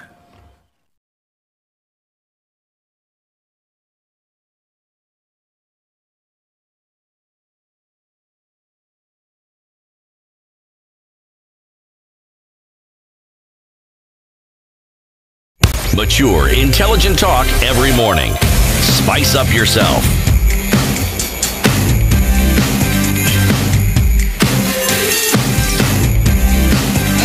Mornings done right. 94.4 Spice FM, Nairobi. Our conversation with Ambassador Peter Martins of the Kingdom of Belgium continues. Balozi, development assistance. Okay, no, you're an ambassador. Development cooperation between the Kingdom of Belgium and Kenya. What projects are you involved in that touch on matters of climate change? Well, like I was saying, we don't have a formal development program with Kenya, and we haven't had that for the last 20 years. Why? Well, like I was saying, the means are limited, and we had to choose with which countries to work with. And you know, actually, frankly, the reason we weren't working with Kenya anymore was because we felt it was on the right track, and it was much better off than some of the other countries that we do work with, which is a good thing. Which is something you want to strive for, right? To be well enough off that you don't need that kind of cooperation anymore. What we do, however, is support investments and support business relations with, you know, de-risking loans, with grants towards like seed money for investments, etc. And a lot of those, or a number of those, are focused on green projects. We have the investment arm of our development cooperation that makes a number of investments in venture capital funds that work specifically for in environmental and green projects. We have the investment that we made in Hydrobox, the hydroelectric power generation in shipping containers that I talked about earlier. So those are the kind of things that we do. And frankly, every time we do make an intervention, or every time a company does come to us to seek or to look for help or to look for support, we do emphasize. Or we do look at the green side of things. There's a guy right now who's looking into electric vehicles, and I won't say what kind of vehicles, but who's looking into electric vehicles and the infrastructure surrounding the providing electric vehicle support here in Kenya. Who's also looking to get some kind of Belgium investment support. And again, it's electric vehicles, and it's environmentally sound policies. Must this necessarily be a Belgian company? Well, if you're talking about using Belgian public funds, right? I don't think necessarily, but I think we look with a lot more positive regard if it is a Belgian company. Yes. So is there a deliberate effort being made by the embassy here to encourage companies that are involved in green projects across the globe that are, you know, Belgian, to look into projects in Kenya, to look into technical cooperation between those companies and Kenyan companies? Yeah, we do. Yeah. So what kind of scope are we looking at? Well, I mean, often it's the company themselves who come to us and say, "Is there something we can do in Kenya?" Like I said, there's this guy with the EVs, there's a guy with the hydroelectric power in containers. There's a number of companies that look at recycling, that look at the circular economy, and they all come and say, "Look, is there a possibility here in Kenya?" And then we help them. But not just us here at the embassy here. Huh? It's also the Kenyan embassy in Brussels that helps with that. We're actually pretty much in sync with the Kenyan embassy in Brussels as well. So. Yeah. So, I mean, there's global conversations around climate change, climate action, so many things happening at the same time. I mean, Nairobi is just off the back of the climate summit that took place a few months ago, and everybody is, I mean, the chatter is still very loud. It has been for years, but getting, you know, louder. Good. You know? Can't get loud enough. You can't get... I guess that's where we're going. So we're going to Brazil, this, you know, the next COP. And looking at a South American COP. Where it all started, by the way. Exactly. But then now we're saying that African countries need to be in the driver's seat when it comes to this climate change, climate action conversation.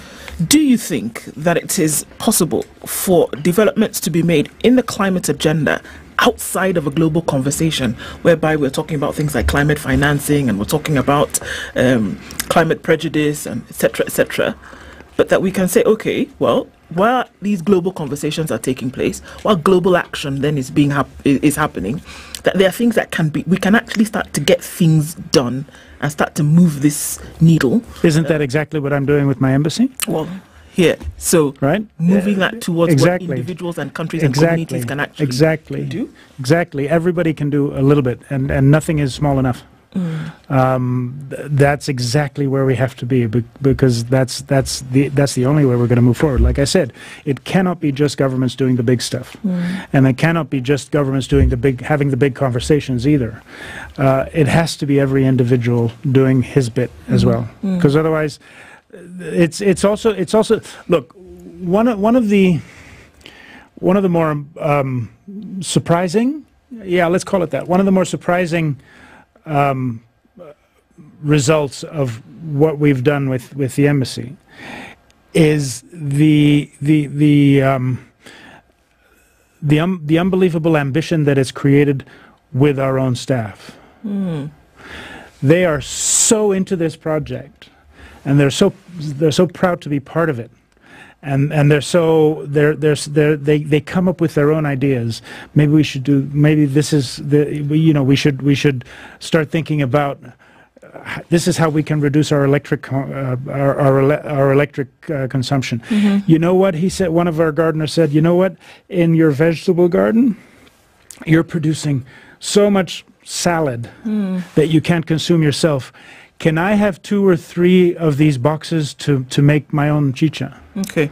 Now, and this is so they're completely part of the project. And now is part of the project because they can see the benefits of it. Because I often believe that until and unless somebody, a group of bodies, communities, people can see the benefit of something, the likelihood of them being involved in it is close to nothing. Absolutely. None, right? And that's where I have the privilege to be visible enough to be able to do this, and not only visible enough, but actually I have the backing and the support from my own colleagues back at headquarters to do this, not only for the environmental advantage that we create, but also to be able to set an example, and then it becomes a policy choice, which is exactly what we in the public sector have to do.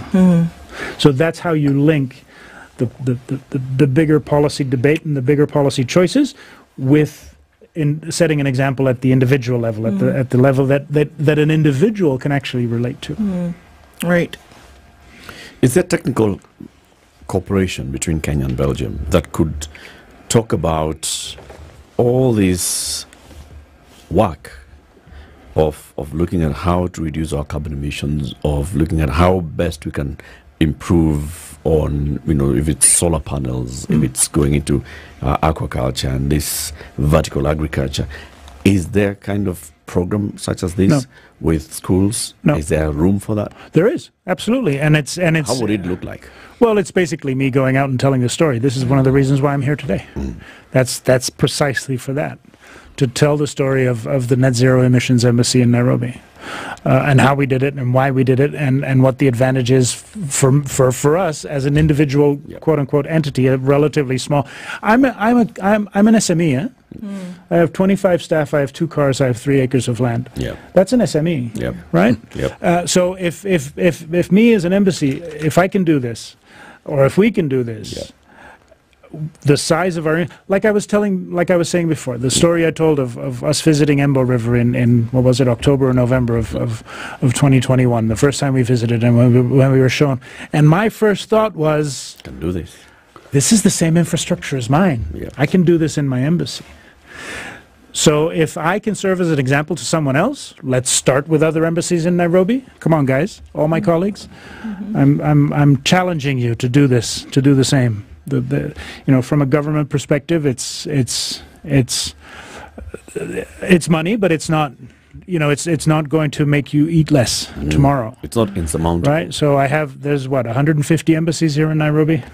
There you go, guys. Here's your challenge. It's a power of example, like you're saying, Peter. It's about you showing that it's doable, and people coming there to see that it's doable. Exactly. So far, since you started this project, And I'm sure you've had conversations with your fellow ambassadors and high commissioners in the common scene, and your friends in the corporate sector, and also your staff. Have you seen uptick of this in their areas? Yes. Tell us about some. Well, I mean, when people come and see me, when people come and see the project, or when I tell them about it, very often they're asking me, who did this for you? Who are the companies that made this possible? Who did the construction? Who put in the solar panels? Who put in the biodigester? Who put in the vertical gardens, etc. And I point them in the direction of the companies that did this. Yeah. And from what I gather, these companies are indeed already having conversations with other entities to try and emulate at least some of it. Mm-hmm. There was one ambassador who said to me, "You know what? I'm so jealous of what you're doing. Go ahead, go on TV, go on the radio, embarrass me as much as you want. Gloat. Yeah, embarrass me as much as you want." And here you are. And here I am, doing exactly that. Thanks to you guys allowing me to do it. There's something that one hears within the, if I may refer to it as green space. It's called green financing. Mm-hmm.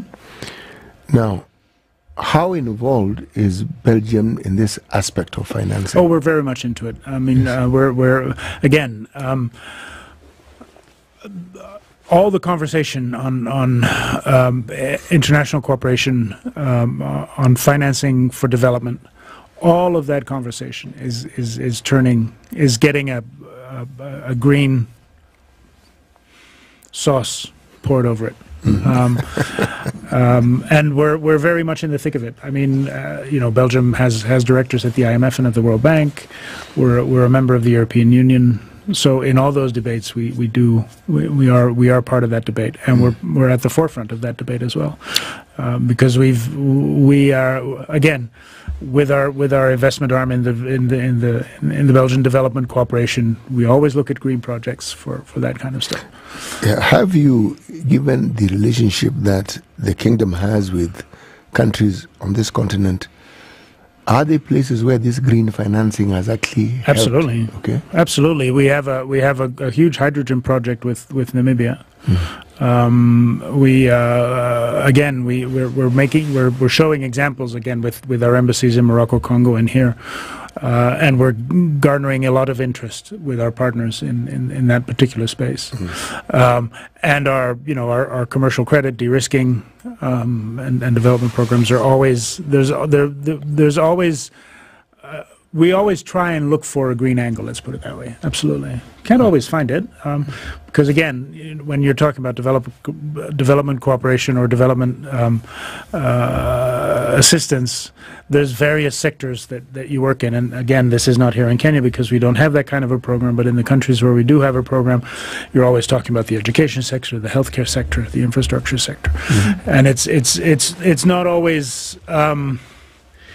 It's not always easy to add a green element when you're talking about, for example, healthcare, but we try. There's another Belgian company that's trying to enter the market. Well, that has actually already entered part of the market here in the healthcare sector, and they do environmentally responsible management of medical waste. And again, that's also a company that we support with public funds. So even in the healthcare sector, and obviously in the education sector, that's easy, but that's more in education programs rather than management of the education sector. So yeah, there's always we're always seeking a green angle, and sometimes it's easier than others. Well, in these global conversations about climate change, there appears to be a line drawn somewhere. The global north versus the global south, the developed world versus the developing world. Okay. The reason why the developed world... It's not what your president said at the climate summit. Developed. Yeah, it's not. He made the exact point that that's no longer that shouldn't be a division anymore. That should change, right? And the reason why he was making that is because that has been a perception that there is the north and south, there is the developed and the developing, there is the responsibilities of both sides, the responsibility that the north bears on where we are today, versus the consequence and the brunt that the south bears on where we are today. because of what the North has been doing. And this whole conversation about climate financing is because those who have the responsibility ought to be doing something. But it's been taking forever to get it moving. Why do you think this is so? Do you think it's because of unwillingness to just get the things done?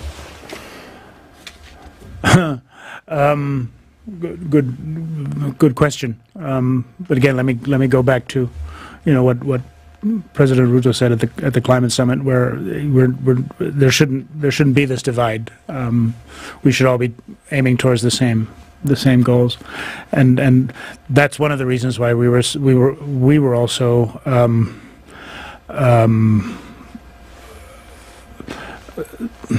I don't know what kind of word to use here. Happy, pleased, proud, encouraged. There you go. Thank you. Thank you very much. Encouraged by that speech. Why is it taking so long? Inertia. It always takes long to get these big things, these big debates going, or to get these big debates to bring them towards a result. Let's put it that way.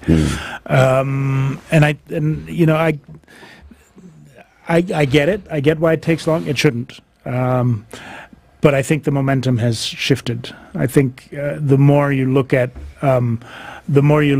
what a lot of countries in the North are doing and saying, the more you'll notice that the debate has started to shift, and that there is now much more understanding of the history. I'm not going to say the relationship. Let's call it the history, right? There's more understanding of the history and of the responsibilities and what we need to do to move forward. If you hear a lot of people talking about de-risking investments and stuff like that, that's exactly what that's about. The president makes the point, and rightly so, that the access to finance for countries in the global south is a lot more difficult and a lot more expensive than for others. That's the way the market works. Our role, especially in the north, and those of us who do want to have a development activity or develop a relationship with the global south, our role in that is to mitigate the problems that the markets create. The technical term. Or take up a conversation. The technical term is de-risking, right? Take up the conversation. Take up the concerns that have been expressed by the South, for example, on the issue of global access to finance.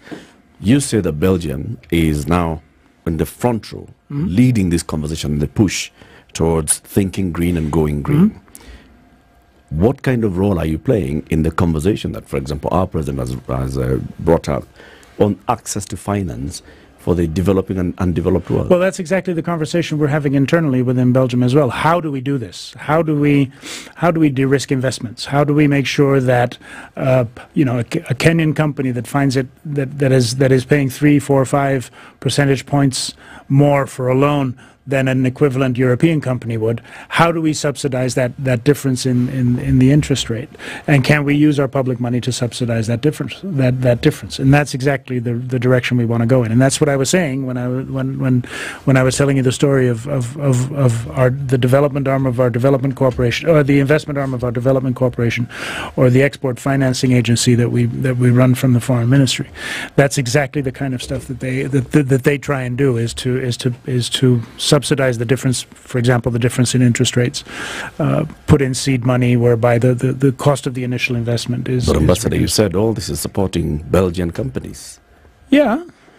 Belgian companies that are coming to invest in Africa. Right. So they're able to access cheaper loans from Belgium and through the support of the Belgian government to come and invest in Africa. Yeah. How about African companies that would like to do this? Those are the companies that the Belgian companies partner with, and the employment is happening here.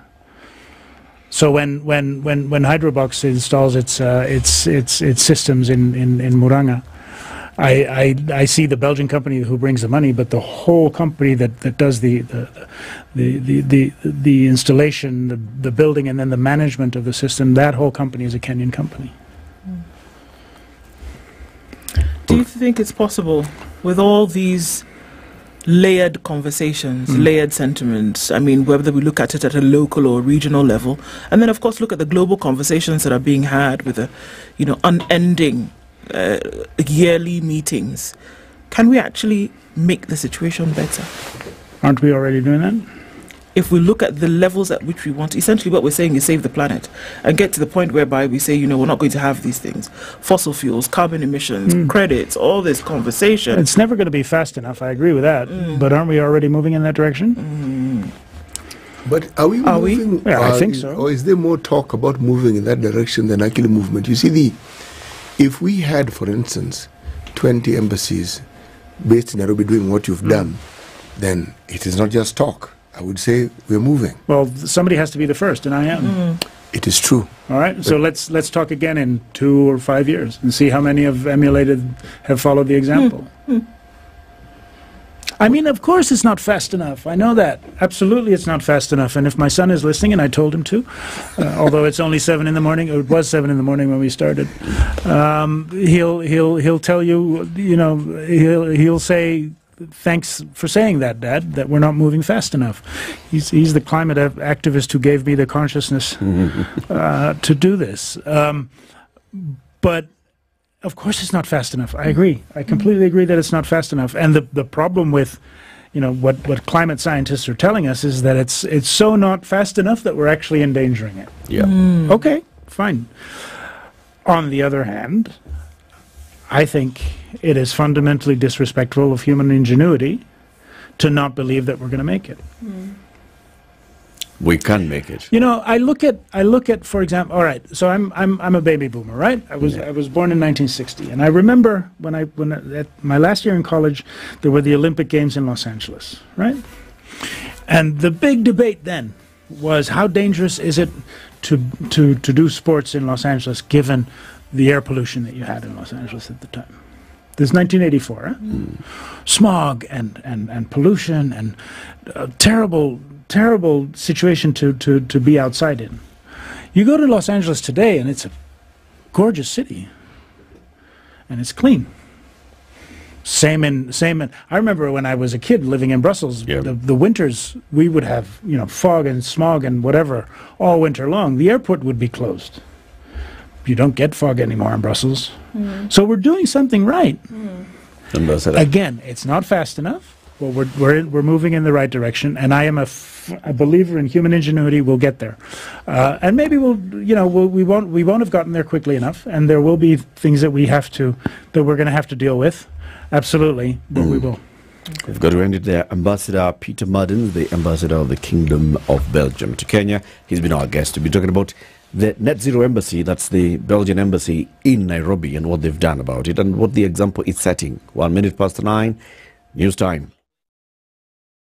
Followed by Chief Inspector Olesene, who will be analysing the data presented by Safaricom, and finally Chief Inspector Clement Mwangi, who's the lead investigating officer in the matter. In the case, the ex-county chief is among those on trial over Sharon's murder and hand-born baby that took place on September 3rd, 2018 in Homa Bay County.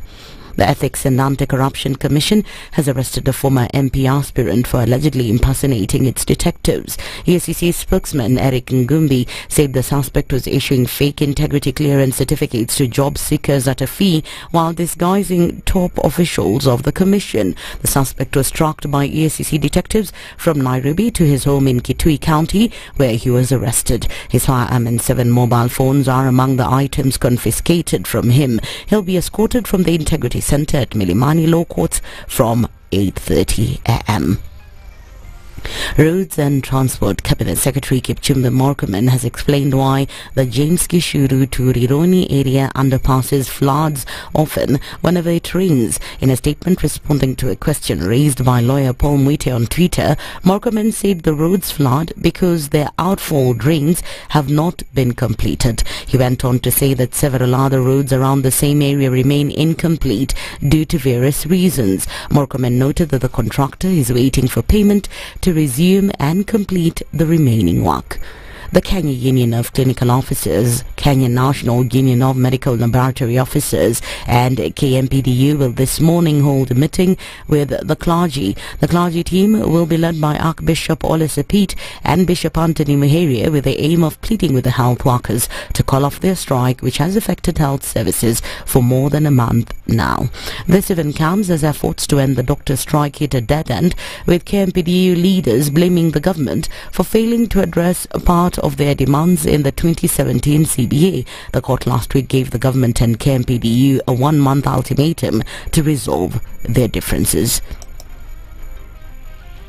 Initially, we wanted that by the time we were ending strike, we have these doctors already employed. We didn't want this process, so those are some of the things. Yes. And also, even the necessary areas, we wanted the instant.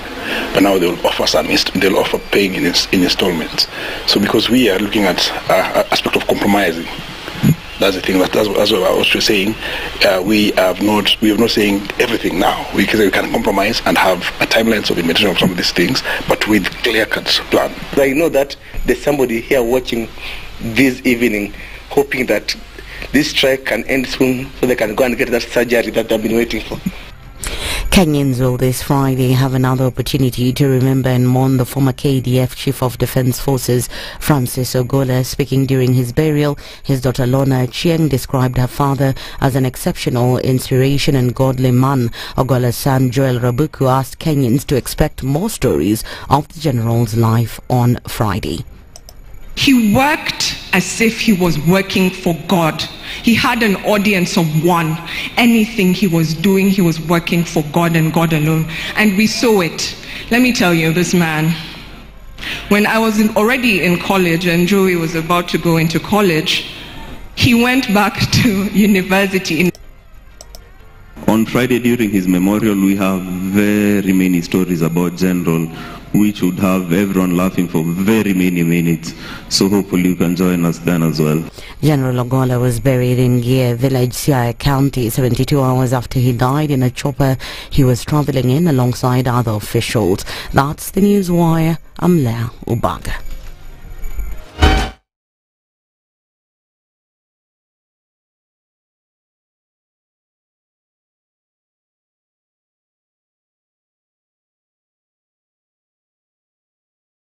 Okay, so where are we this morning? Some traffic here and there coming off of the Thika Superhighway.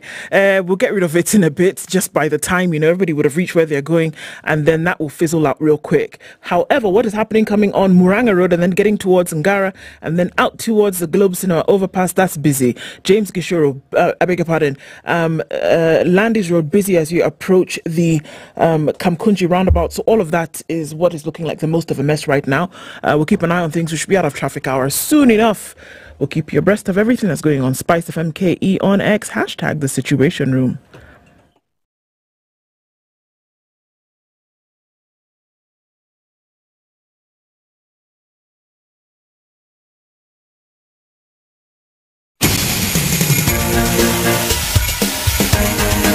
This is The Situation Room, the home of hard-hitting political commentary and penetrating insights about the state of the nation. This is a talk radio experience like no other. The Situation Room, a place for hard truths, debates, and elevated conversations. The Situation Room, witty, political, engaging, deep, controversial. In the room, we have C.T. Muga, researcher, academic, seasoned political observer, a fountain of wisdom in these politically uncertain times. Ndu Okoh, Nigerian by birth, Kenyan by choice, communications expert, Pan-Africanist, a truth seeker and believer in people power, and Eric Latiff, agent provocateur, the man in the chair, seasoned journalist, news hound, a man who believes in punching up, not down. Our conversations continue this morning. So, roads are busy.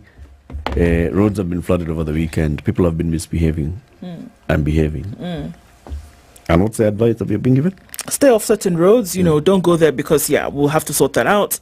And then there's silence. I mean, the silence is so loud that it smacks you in the face. But for some roads, you're just going to have to stay away from them. first one that we see, Raila Odinga Way here, because you couldn't even tell what was going on. And then there's Links Road in Mombasa at Nyeri specifically, because that again is another situation. We're also being told that when it does rain and you're approaching, says you're outbound on Mombasa Road and you're going towards Mlolongo, there's a part where it splits between the service lane and remains on the main highway. When it rains, you do not know what is what. The visibility is non-existent. Yes. And so a lot of people were found in the ditch because, you know, you can't really tell. There's no demarcation between the service lane and the main highway. Yeah. So certain roads you're being asked to watch out for.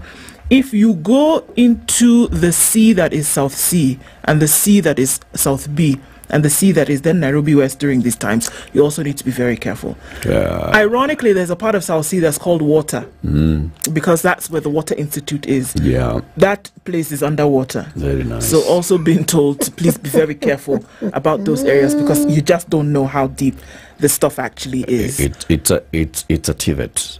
Water Institute is a TVET. It's a TVET, all right? yes. So they teach people practically. This is what so they need water, okay, to teach people about. Step outside, water. please, and see what I'm telling you. Right? Okay.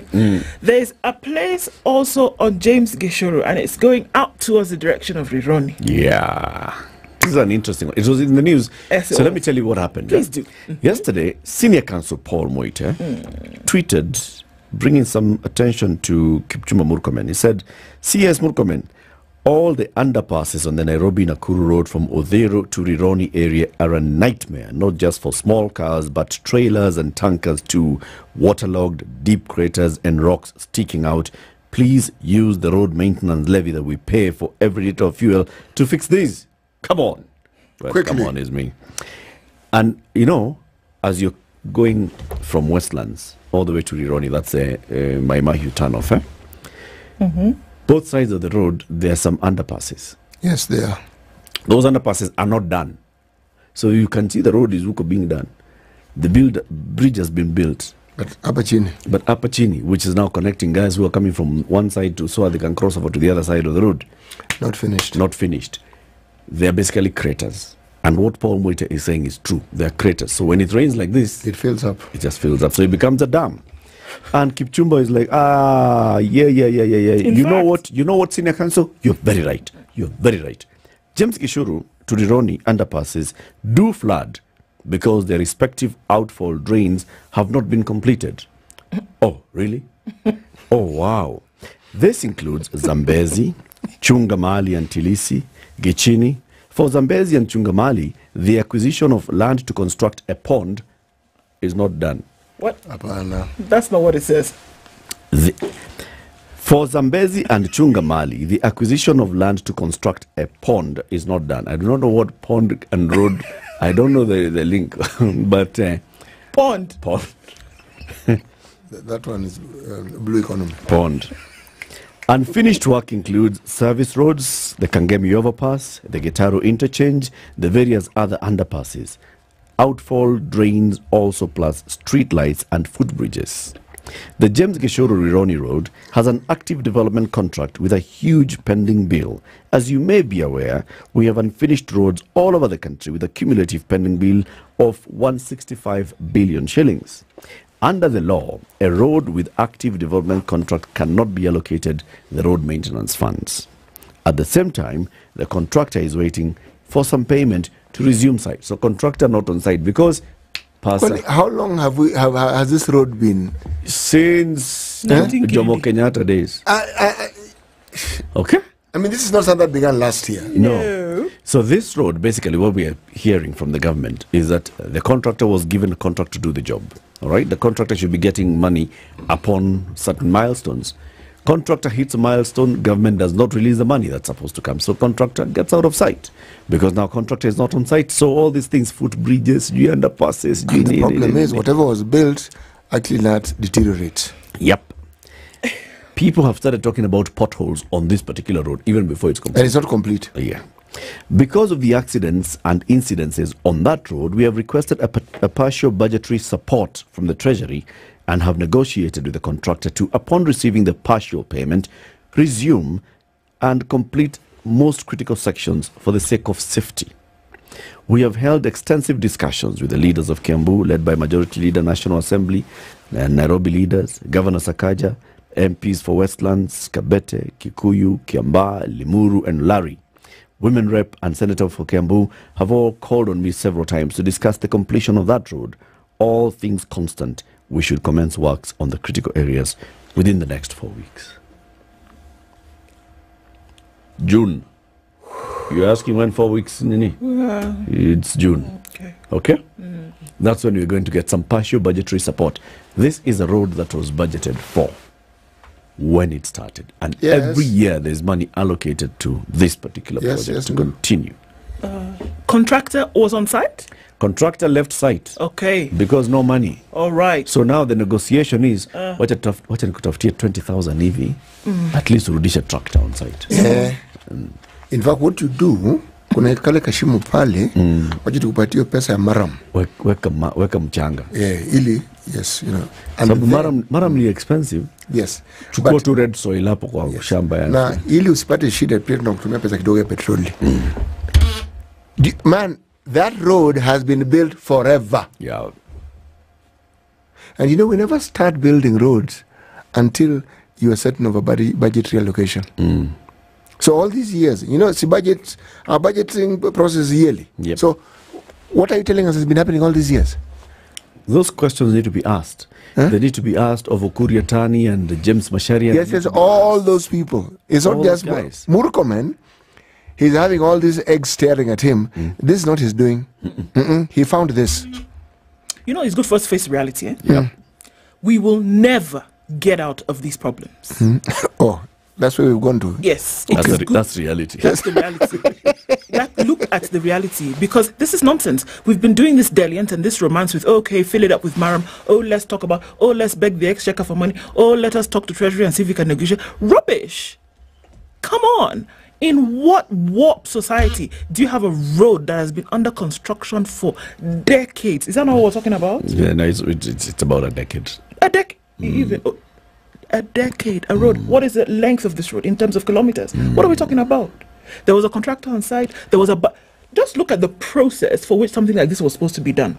Until in 2024, we're complaining about an issue. And yeah, you're right, CT. This thing happened historically. So the CS is giving explanations for something that maybe he doesn't really get, he was nowhere near this thing, even when it started. Nowhere. But he's now the minister. Yes, and so you have to deal with issues. Explain what's going on. Yes. But look at the history of this thing. It is misappropriation, it is mismanagement, it is just general bad manners. That you start something and you say, well, you know, because of ABC, we're just not going to finish it. You actually are making a conscious decision to not get things done. 165 billion shillings. Come on, has already been for spent. pending roads. No. For pending roads across the country. 165 billion shillings. Excuse me, Eric. And the solution we're coming up with is, yes, go ahead. These are not new projects. No. It's pending. Ongoing projects. Thank you. 165 billion shillings, not the projects are not completed because 165 billion shillings has not come out to the various contractors. Do you now perhaps want to agree with me when I say we're never going to get out of this thing? Nope, we are not. It's not going to end. This is rubbish. By the time your children have children, we'll still be discussing this story. After all, their children... We'll have started a new project. My dear, I said I'm going to use Enterprise Road as an example. From Rironi to Nini will have started. It's called Mau Summit. From Rironi to Mau Summit will have started. Meanwhile, Westlands to Rironi will not be complete. Meanwhile, Machakos Junction to Kitangala Junction will not be complete. Enterprise Road. There are people whose mothers went to the delivery ward passing this Enterprise Road that is like this. Yeah. Those children have finished university today.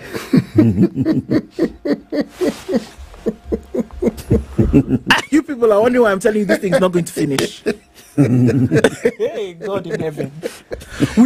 Those are roads that you want to pass to go from point A to point B. After all, is this not road A, B? Is there road B? No, road A, road C, road 1. So that's how you get to them going from here. There'll be a solution to this. CT. What's the solution? Do you know, and I think sometimes... So we'll build an expressway.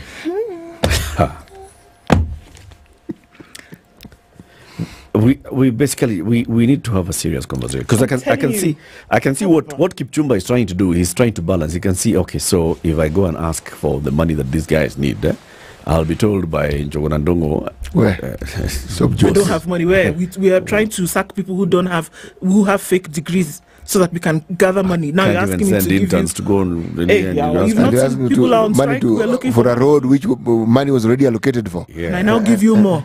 What are you now smoking? The problem is that money will come from the National Treasury, go to this contractor, and the contractor will not be doing what they're supposed to be doing. They'll be, doing some patch-up work. The patch-up work will be all right. So, we needed to have constructed this road. We needed to have had X number of footbridges here. So because we can't have footbridges, let's do this. Let's just chora the road and create zebra crossings and put bumps. That's what's going to happen. And rumble strips. Hey, God in heaven. These underpasses, okay, so now these underpasses cannot work. We have underpasses, they're wide enough actually to be on like dual carriageway on the underpasses. Like the one at Tilisi. Huge wide, but it's an entire river down there. So what we are going to do now, this underpass, let's just close off one side. Let's just open one side. So now at least vehicles can be passing. Mpaka hii mvua iishe. But millions of shillings is going to be spent to do that mpaka mvua iishe thing. And once the money is finally released, the contractor will not have enough to go and do the job that he was supposed to have done in the first place. That's the fear that I have for this road. Ask you a question. If you drive along that road just before you come in, I was actually on that road sometime last week, and it started raining, and it was in the evening. Were you able to see anything? Oh, you visibility took a picture, you took a video and sent it to us. Yes, you did. No, that was a different road. Different one. Okay. This particular one, you see the barriers that they put in between the road, those concrete blocks. Okay, there is no footbridge. Oh dear. So you can imagine somebody who has arrived at Zambezi or any of those areas, Kangemi. They have come from Nairobi. They live on the other side of the road. And you've come from Nairobi with your child, maybe you had come from hospital. Because I actually saw one woman carrying a baby, a bag, and another small child crossing the road, trying to cross the road. So they do 4 lanes, 3 lanes on one side. They've alighted matatu, run, come to this kabaria, stand in between the road. Mother look, then mother estimate that those vehicles are far. And it's raining. And mother is carrying baby and holding another baby. And carrying a bag. And mother has to then think of maneuvering the next 3 lanes, crossing the road. And vehicles are coming. It's raining. Poor visibility. Some rumble strips have been put somewhere. Guy comes and hits rumble strips. And I was like, oh my goodness.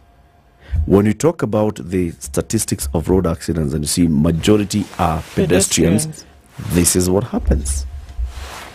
Now, you get kidogo money from Dr. Chris Kipto. It goes into this contractor. This contractor is told now, but I sort out. Contractor is just going to remove one barrier, put higher bumps, and make this a zebra crossing that somebody has to cross on a highway. On a highway. Please remember, on a highway. And those bumps are not going to be marked. They will not be visible when it's raining. So you come in and you're flying over that bump. When you hit that, and you find somebody who's carrying a baby and walking with a baby and a bag and full impact. Yes. This is what we, like you say, these children that were crossing the road, this is what they know. Yes, no, that's how they know the road is supposed to be. They don't know anything else because they've never seen anything else. Yeah. Look, this is and I actually want to ask because it's easy to get upset and say, okay, let's look at this thing properly. Because this Rironi road that we're talking about is not the only one in the country. Of course, we're given Enterprise as an example. Fidelis said, I used Enterprise Road in 2009 when it had been dug up. 2009 when it had been dug up. I joined college, I went out of the country, came back, and now have a family, and I'm almost retiring. Nabado in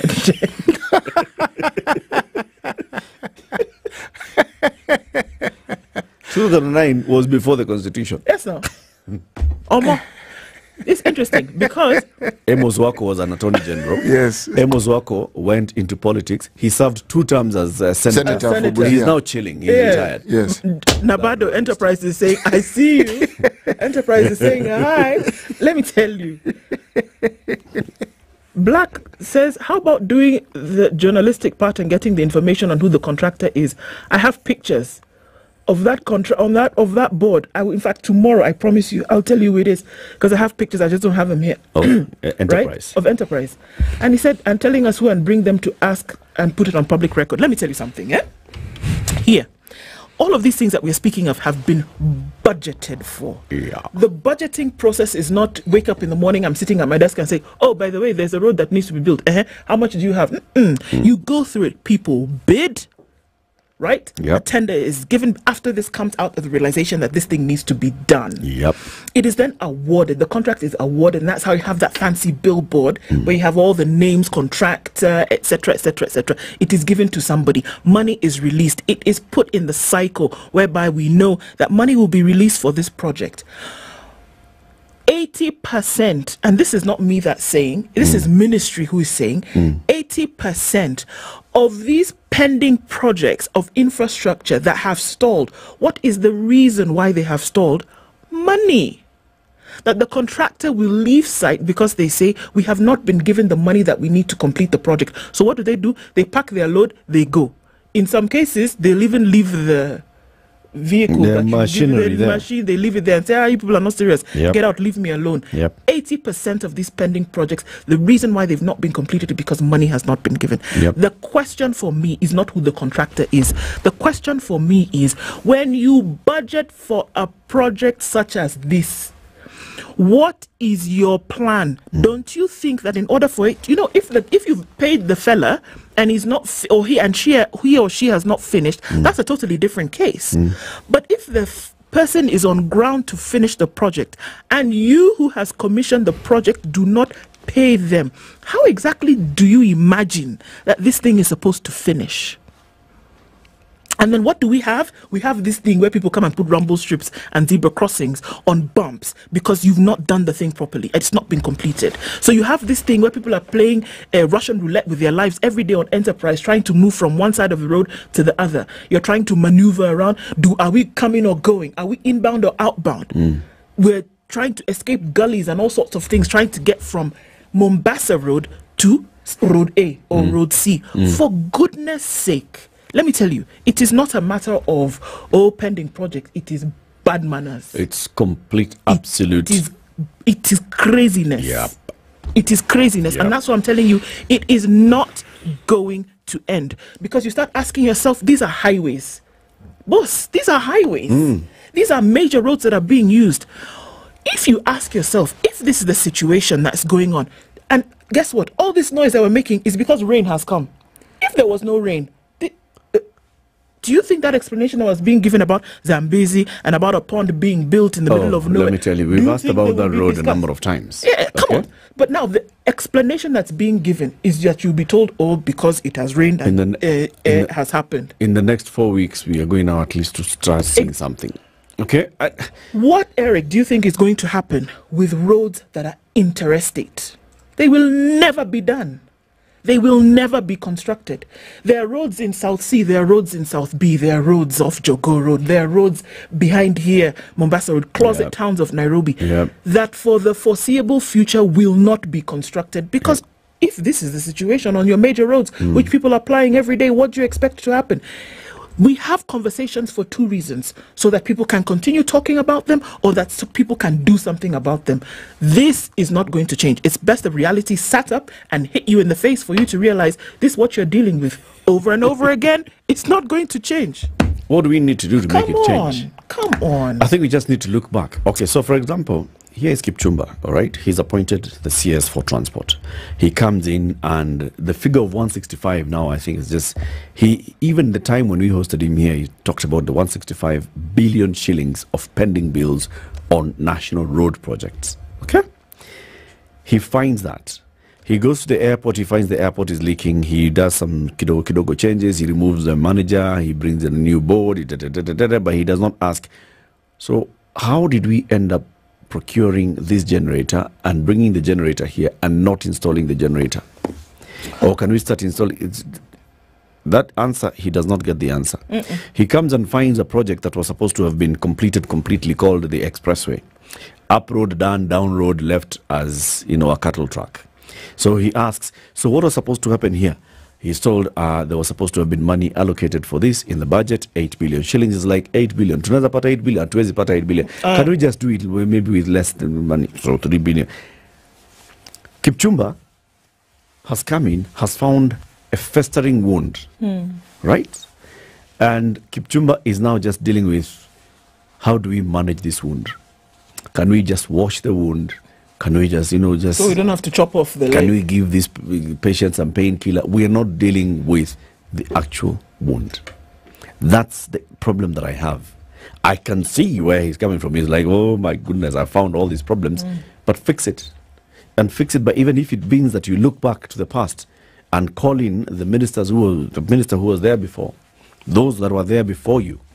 If it's James Macharia, call him and ask him, so, okay, this is it. If it's the Kenya Roads Board, because actually it even goes from the minister, it goes to the Kenya Roads Board. Kenya Roads Board, these are the roads that you said, this is it. Money was allocated for these roads. So you've said, you, Kura, you shall do this road and the other. Kenha, you shall do this road and the other. You, the rural one is called what? Kera, you shall do this and the other. Why are these roads incomplete? Why do we have these roads incomplete? Actually, you know what, the management of the Kenya Roads Board should be answering those questions. Absolutely. You know what, you're right. I think about it because my mother had a crack in one wall. And the guy came and they said, you know what, this is nice, but I can plaster this thing, okay? And we can go for maybe another 9 months. But at some point, I'm going to need to come back. You'll call me again. You will call me. And we need to now go down and find out what exactly is causing this. It could be a pipe that's burst in the wall, something. So, madam, what I urge you to do right now is we need to bring down this wall, all right? And check if there's a pipe that's broken. Let us fix that pipe, and then now we put the thing. That's exactly what you're saying. Where was the problem originally? Somebody chop money? Did somebody do a poor job? Did somebody not do? What was it? Let's fix that. Because you have so many latent issues for which the cause is not being looked at. And we're adding on to them. And just building on top of. And that's why I'm saying the reality is that we're never going to get out of it. So you need to look at the very beginning, what caused all of this, and then fix it from there. We'll be talking about this thing forever. If we have overcommitted in road projects beyond what our budget can afford, let's come out and say it. We can't do this. This is what we did. We made a mistake. So can we stop everything else and just finish these roads? Okay. No new roads. And by saying can we stop everything else, it's not waiting at it for. It's actually putting aside the money in the budget to complete the roads and say that these are the priority roads and they need to be completed. You can't have a road where people are just dying on a daily basis and you say we'll be back here in about 4 months. Mombasa Road with the 3 billion shillings. Can you see a 3 billion shilling worth of work going on here? On the refurbishments on Mombasa Road. If you put 1 billion on Mombasa Road, you think we'll not feel it? We need to have these conversations. Fred is saying he first started using Enterprise Road with this kind of construction going on 15 years ago. 15 years ago. And here we are. Yeah, that's 2009, just like someone said. It's... the potent kind. It's 9:30. Let's take a break.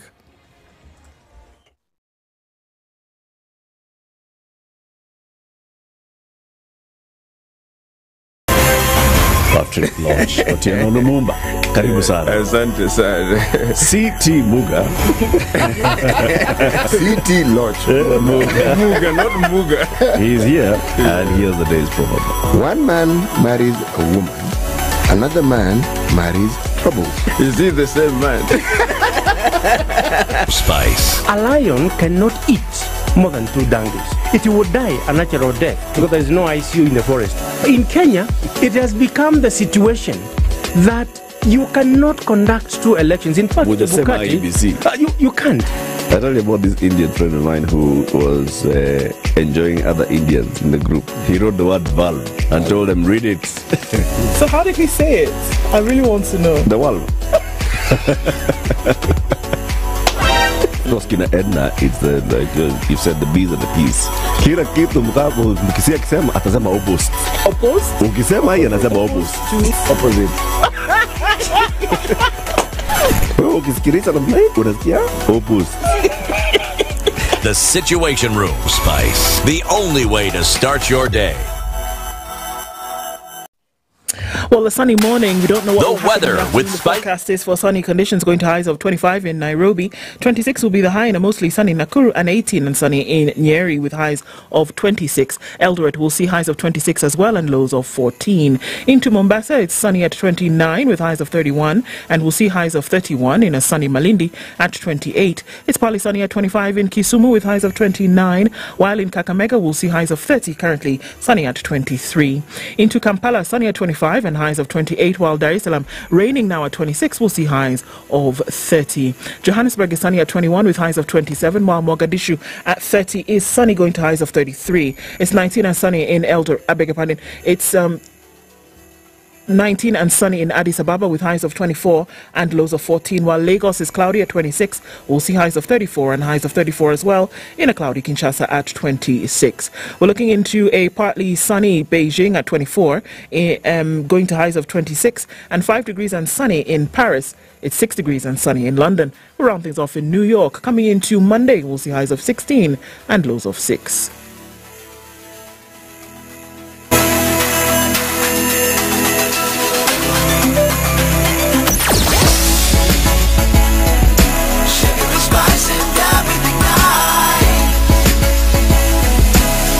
So still heavy as we go towards the Globe Cinema overpass, underpass Kirinyaga Road, going towards Moi Avenue. Not quite sure what's causing that this morning, but it's pretty messy. Off the Thika Superhighway, traffic has come to an end. Ngong Road, as you enter to the city. Also some Landis Road, very busy from that junction, coming in from Lusaka Jogo Road out towards Kamkunji and then Haile Selassie. That's pretty much about the worst of it this morning. Also looking at still some traffic on the loop round North Airport Road heading towards Outer Ring. That to be watched as well. We'll talk Spice FM on X through the morning.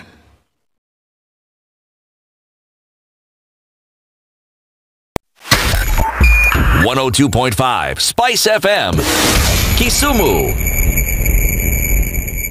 Mature, intelligent talk every morning. Spice up yourself.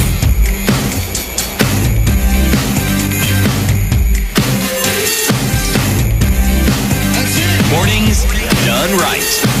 94.4 Spice FM, Nairobi. Out clearly for everybody to see, okay? Bridges that were weak being swept off, roads that are incomplete now, ending up with people just driving into ditches. Why would people be driving into ditches? It's because road plus ditch, it's one. Same level. It's one. Nothing, no guardrails, nothing like that. And that's why, so it rains and there's a bit of water, you cannot see where the road is. Well, still, as vehicles traverse that road, what becomes a ditch eventually becomes a crater. Yep. It just dug more and more and more. Water comes, sweeps what is loose. Okay, vehicles come, loosen more. So that process continues. Yeah, because what we saw very many videos and clips and photos of this over the weekend, right? Yes. Roads where basically just vehicles have tipped over. Even in Kitengela, vehicles have just, you do not know where the road ends. And it is not your small vehicle, the Dudu. Yeah. It is big matatu. Yeah. Don't know where the road ends. So you just find yourself on the edge of the road. Edge of the road is the drainage. You get into that ditch. But drainage is deep. It's very deep. So what is it that's happening anyway? Some roads that are complete but they don't have the necessary amenities. Other roads that are completely incomplete. That don't have nothing.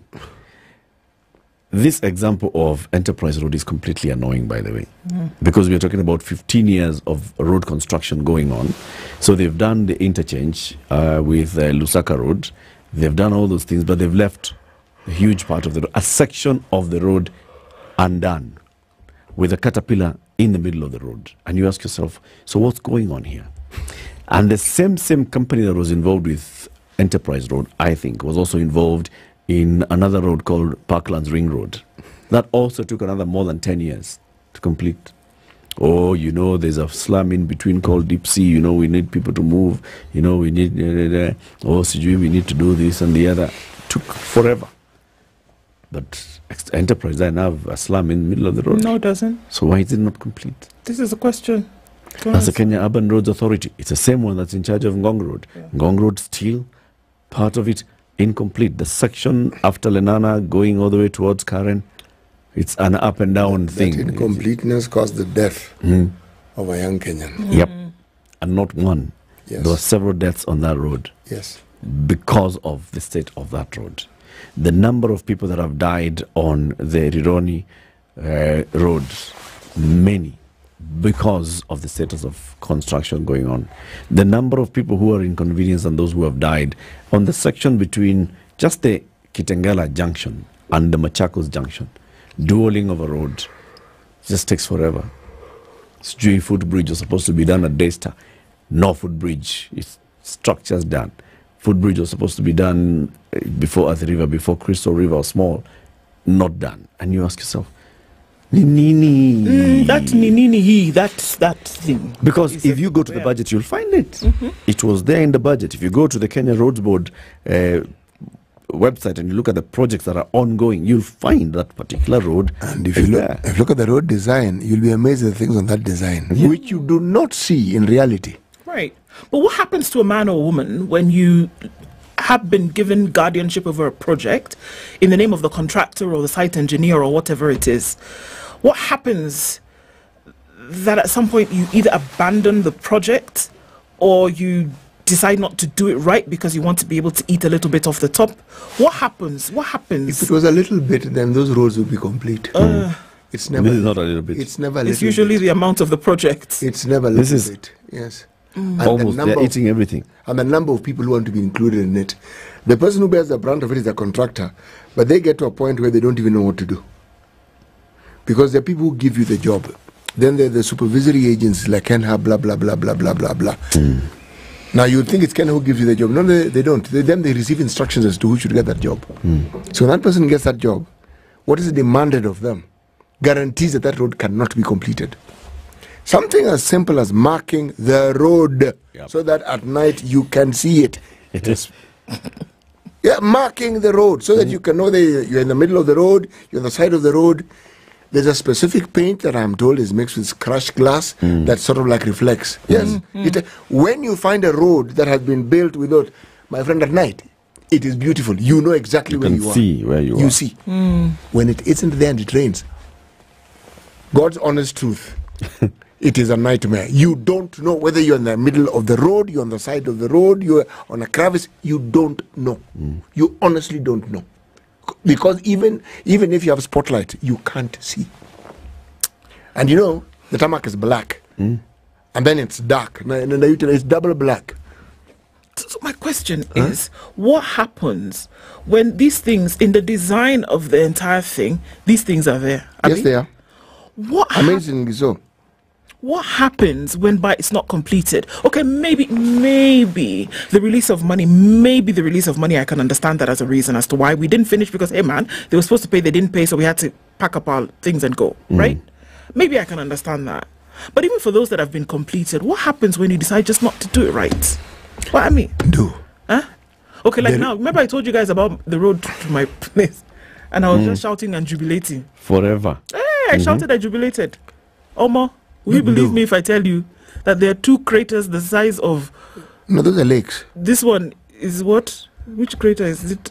Which one? Here in... Crater Enterprise. No. Which one? Longonot. Thank you. Like Longonot. Less than 6 months after the completion of the road. So, I mean... No, the details that you have in the planning is so that you can cost it right. Okay? And it is costed appropriately. Yeah. Okay. And I'm certain that even the incidentals and the miscellaneous are added. Yeah. Okay? And yet we still can't complete the road, meaning it is budgeted for, so that even the thieving Kenyans who are involved in it are included in the budget. Then, okay, they've already chopped the money. Yes. Why wouldn't they just finish the thing? That's my question. It's very painful. You seem to think that these are people who want to nibble. These people want to gobble. And there's a difference. Nibble is you touch kidogo and unawacha. These ones, you want to almost swallow it whole. So there's a problem. There is no way, and you're right when you say it will not be completed.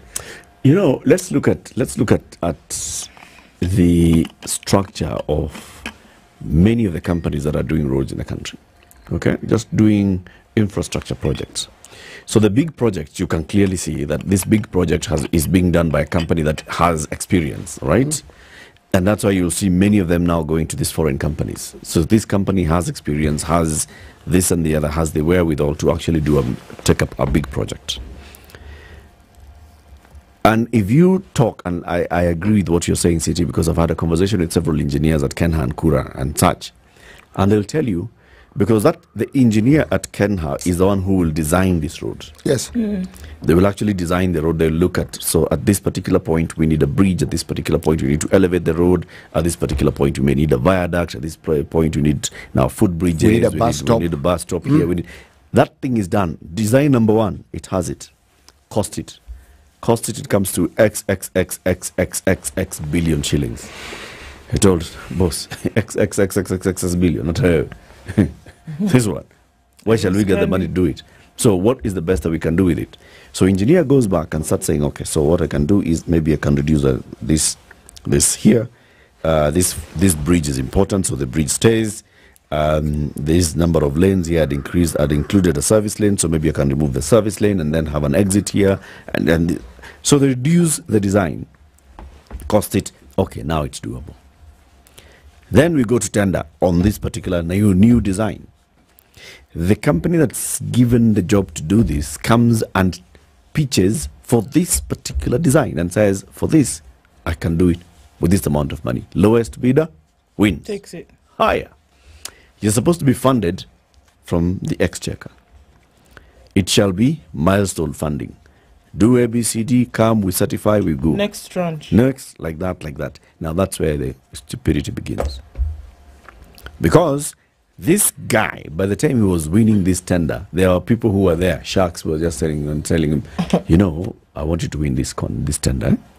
I can tell you, the best guy for this job, who is not cutting corners, is quoting this much. So you quote X below, so that you can win it. So you quote X below, so you can win. So you quote X below, so you can win. And the person has already told you, because I've given you this information, because I'm giving you the job, this is what I want from it.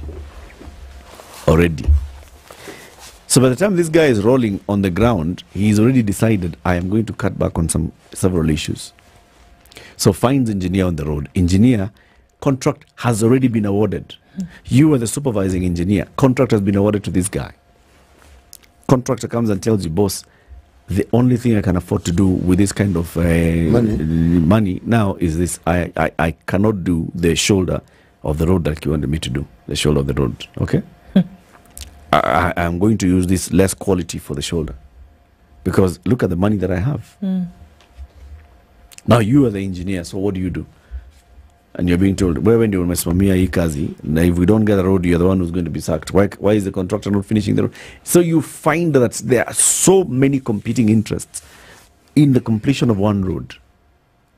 But it's all known from the top. The problem with this road was not the design, it was with the implementation. Right. And we do not do anything about it. It's impunity upon impunity upon impunity. That's it. Impunity is making people die on our roads. Impunity is making helicopters fall off the sky. Impunity is causing all these things. And we all know.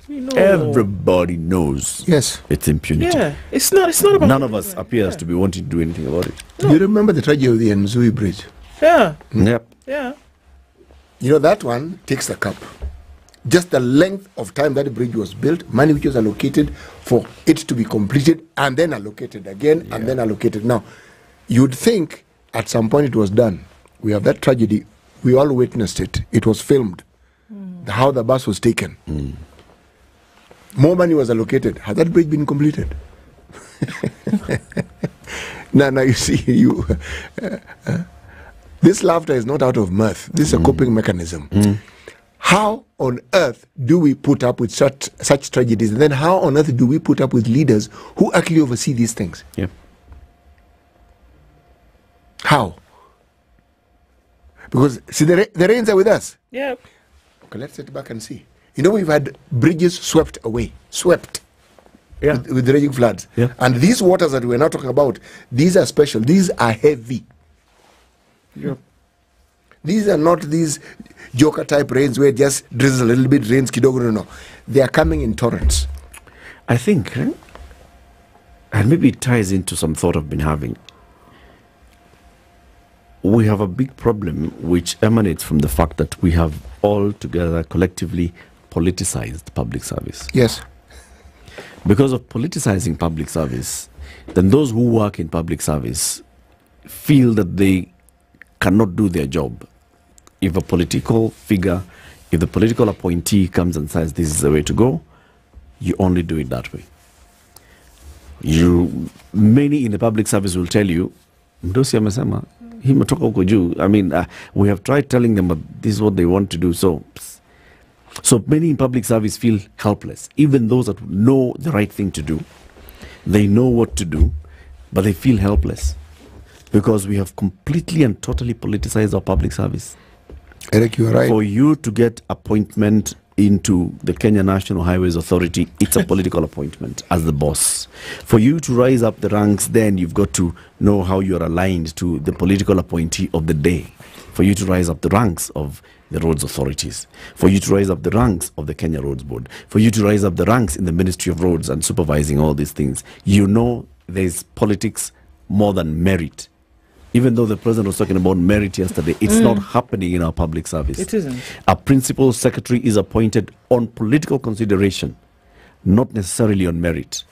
Those that have worked in public service for many years that deserve to get to that level where they can be principal secretaries do not get there. No, they don't. Unless you lick somebody's whatever, you will not get up there. And sometimes even when you do. Even sometimes when you do, you lick the wrong guy. That guy goes. Niliona ulimi yako kwa hili nani wewe enda. You don't get the job.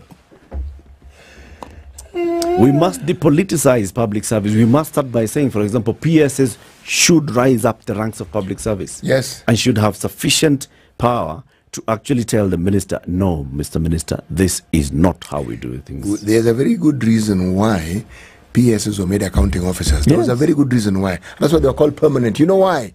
It was known that irrespective of which government came in place, this individual would still be there to carry on with the government services. Yep. It didn't matter. And they are not political at all. No.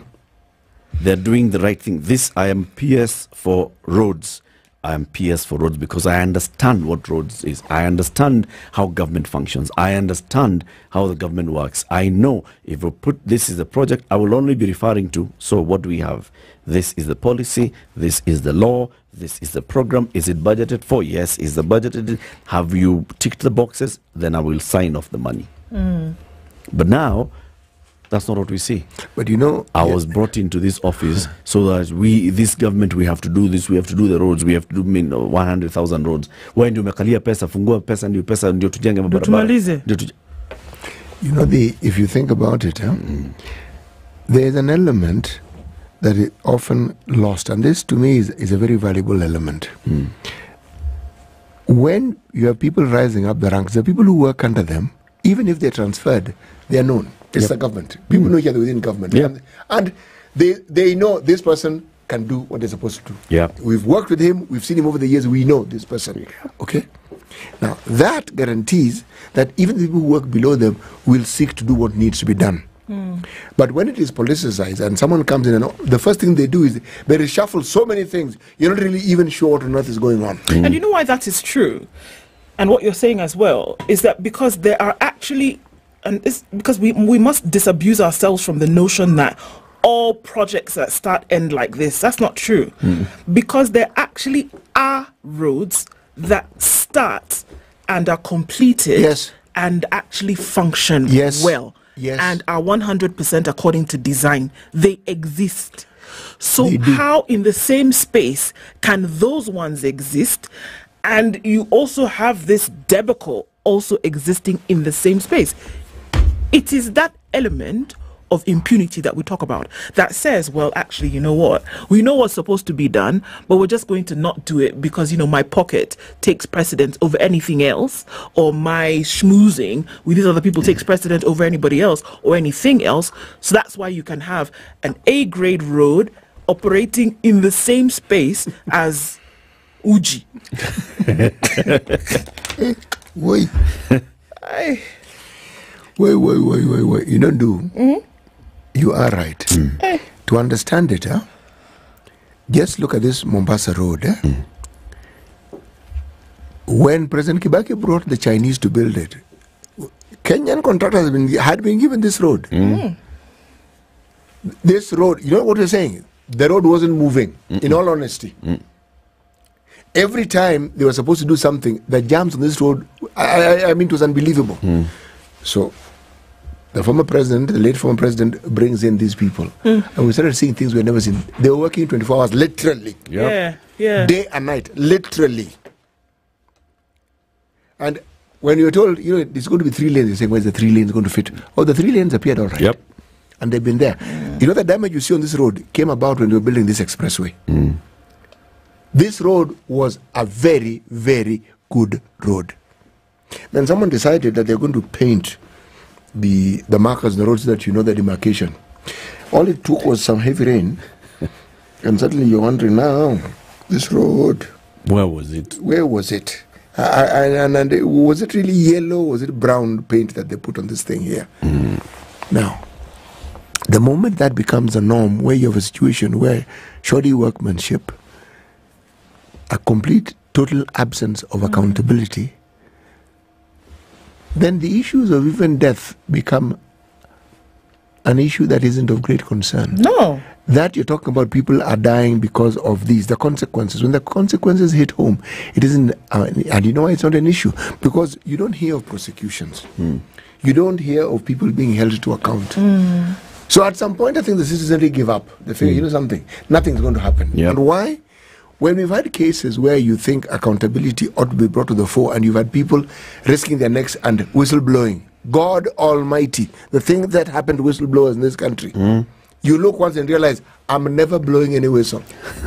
In fact, even the whistle that I have, I've broken don't have a mouth. In fact, which mouth? What? How do they blow whistle? Shut. Did you see it? No. But you're standing but in it. No. But The place I'm standing is no. I was the not answer is there. completely no. The other contractor, how can I possibly know the contractor? But he came to your office. I wasn't there on that day.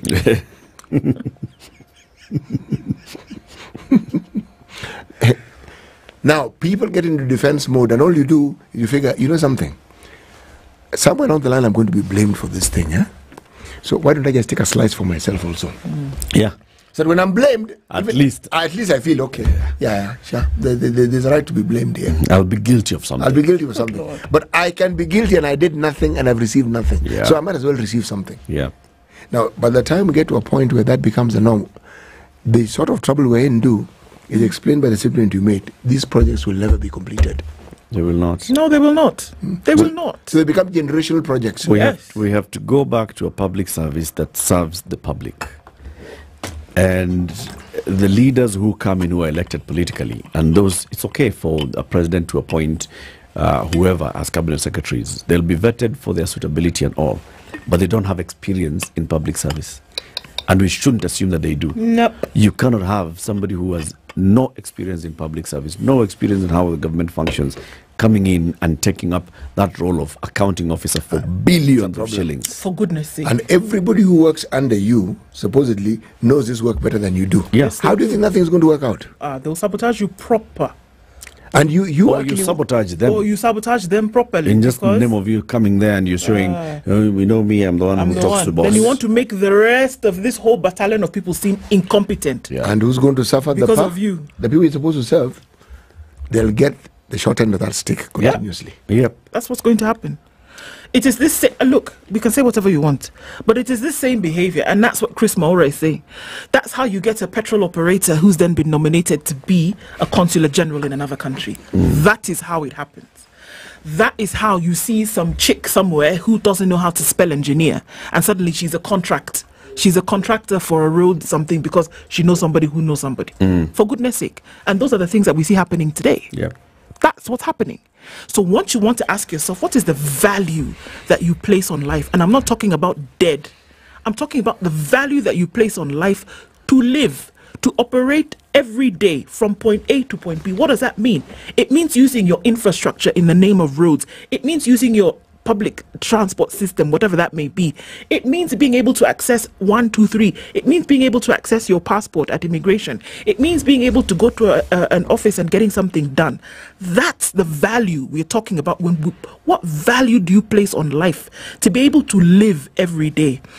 And it is unfortunate, but we can see that the value that you place, by the nature of the fact that you're appointing people who don't know their nose from their big toe. Yeah? That's the kind of value that you're putting. Big toe. Yes, big toe and nose almost can look the same. They don't know the difference. They all point forward. They all point forward, my brother. You've said it. That is how now when you put people there, that's the kind of value that you place. Until and unless you want to get rid of those two things, you want to get rid of this impunity and bad manners that we talk about, and you want to get rid of this mediocrity when it comes to getting things done. When you decide that you want to get rid of those two things and place proper value on life, I'm telling you, we'll see till things start to change. Until then, Enterprise Road, my dear, is going to remain like Go and swim. Go and swim on Enterprise Road. You need to move from one end of Enterprise to the other. Swim. That's the only way you'll deal. And if you can't swim, learn to swim. Yeah. But we'll not stop talking about it. You come from any of these other areas, Judero, Kangemis, Jui, Regen, wherever on the road to Nakuru, and you want to cross from one end of the road to the other, fly. Fly. Because there's no pedestrian crossing and we're not putting one. Why? We don't value you. How? You How fly, you reach? all right? That's your problem. Shauri yako. Or you're driving Sijui and you can't see the end of the road because there's water. Then open your eyes. It's fine. Buy a boat. Buy a boat. Why you're at home? If you die, we'll send 5,000 shillings to your Or if you funeral don't and have a we'll boat, say sorry. there's a simple solution. Just get out of your car. Swim. Swim or walk into the water, know how deep it is, and then decide. If you catch Bill Hartley on the way, that's your problem. Well, thank you for tuning in to the Situation Room today. You have yourselves a lovely day, hoping that you can stay safe in this bad weather. I will not be in tomorrow. So there's a conference on e-mobility by Kenya Power. And then on Wednesday, there's the American Chamber Business Summit. It's going to be taking place. So I'll be in those two meetings. But Ndu and City will be here. Senior, conversations continue. Have a lovely one. It's coming up to 10 a.m. Good morning.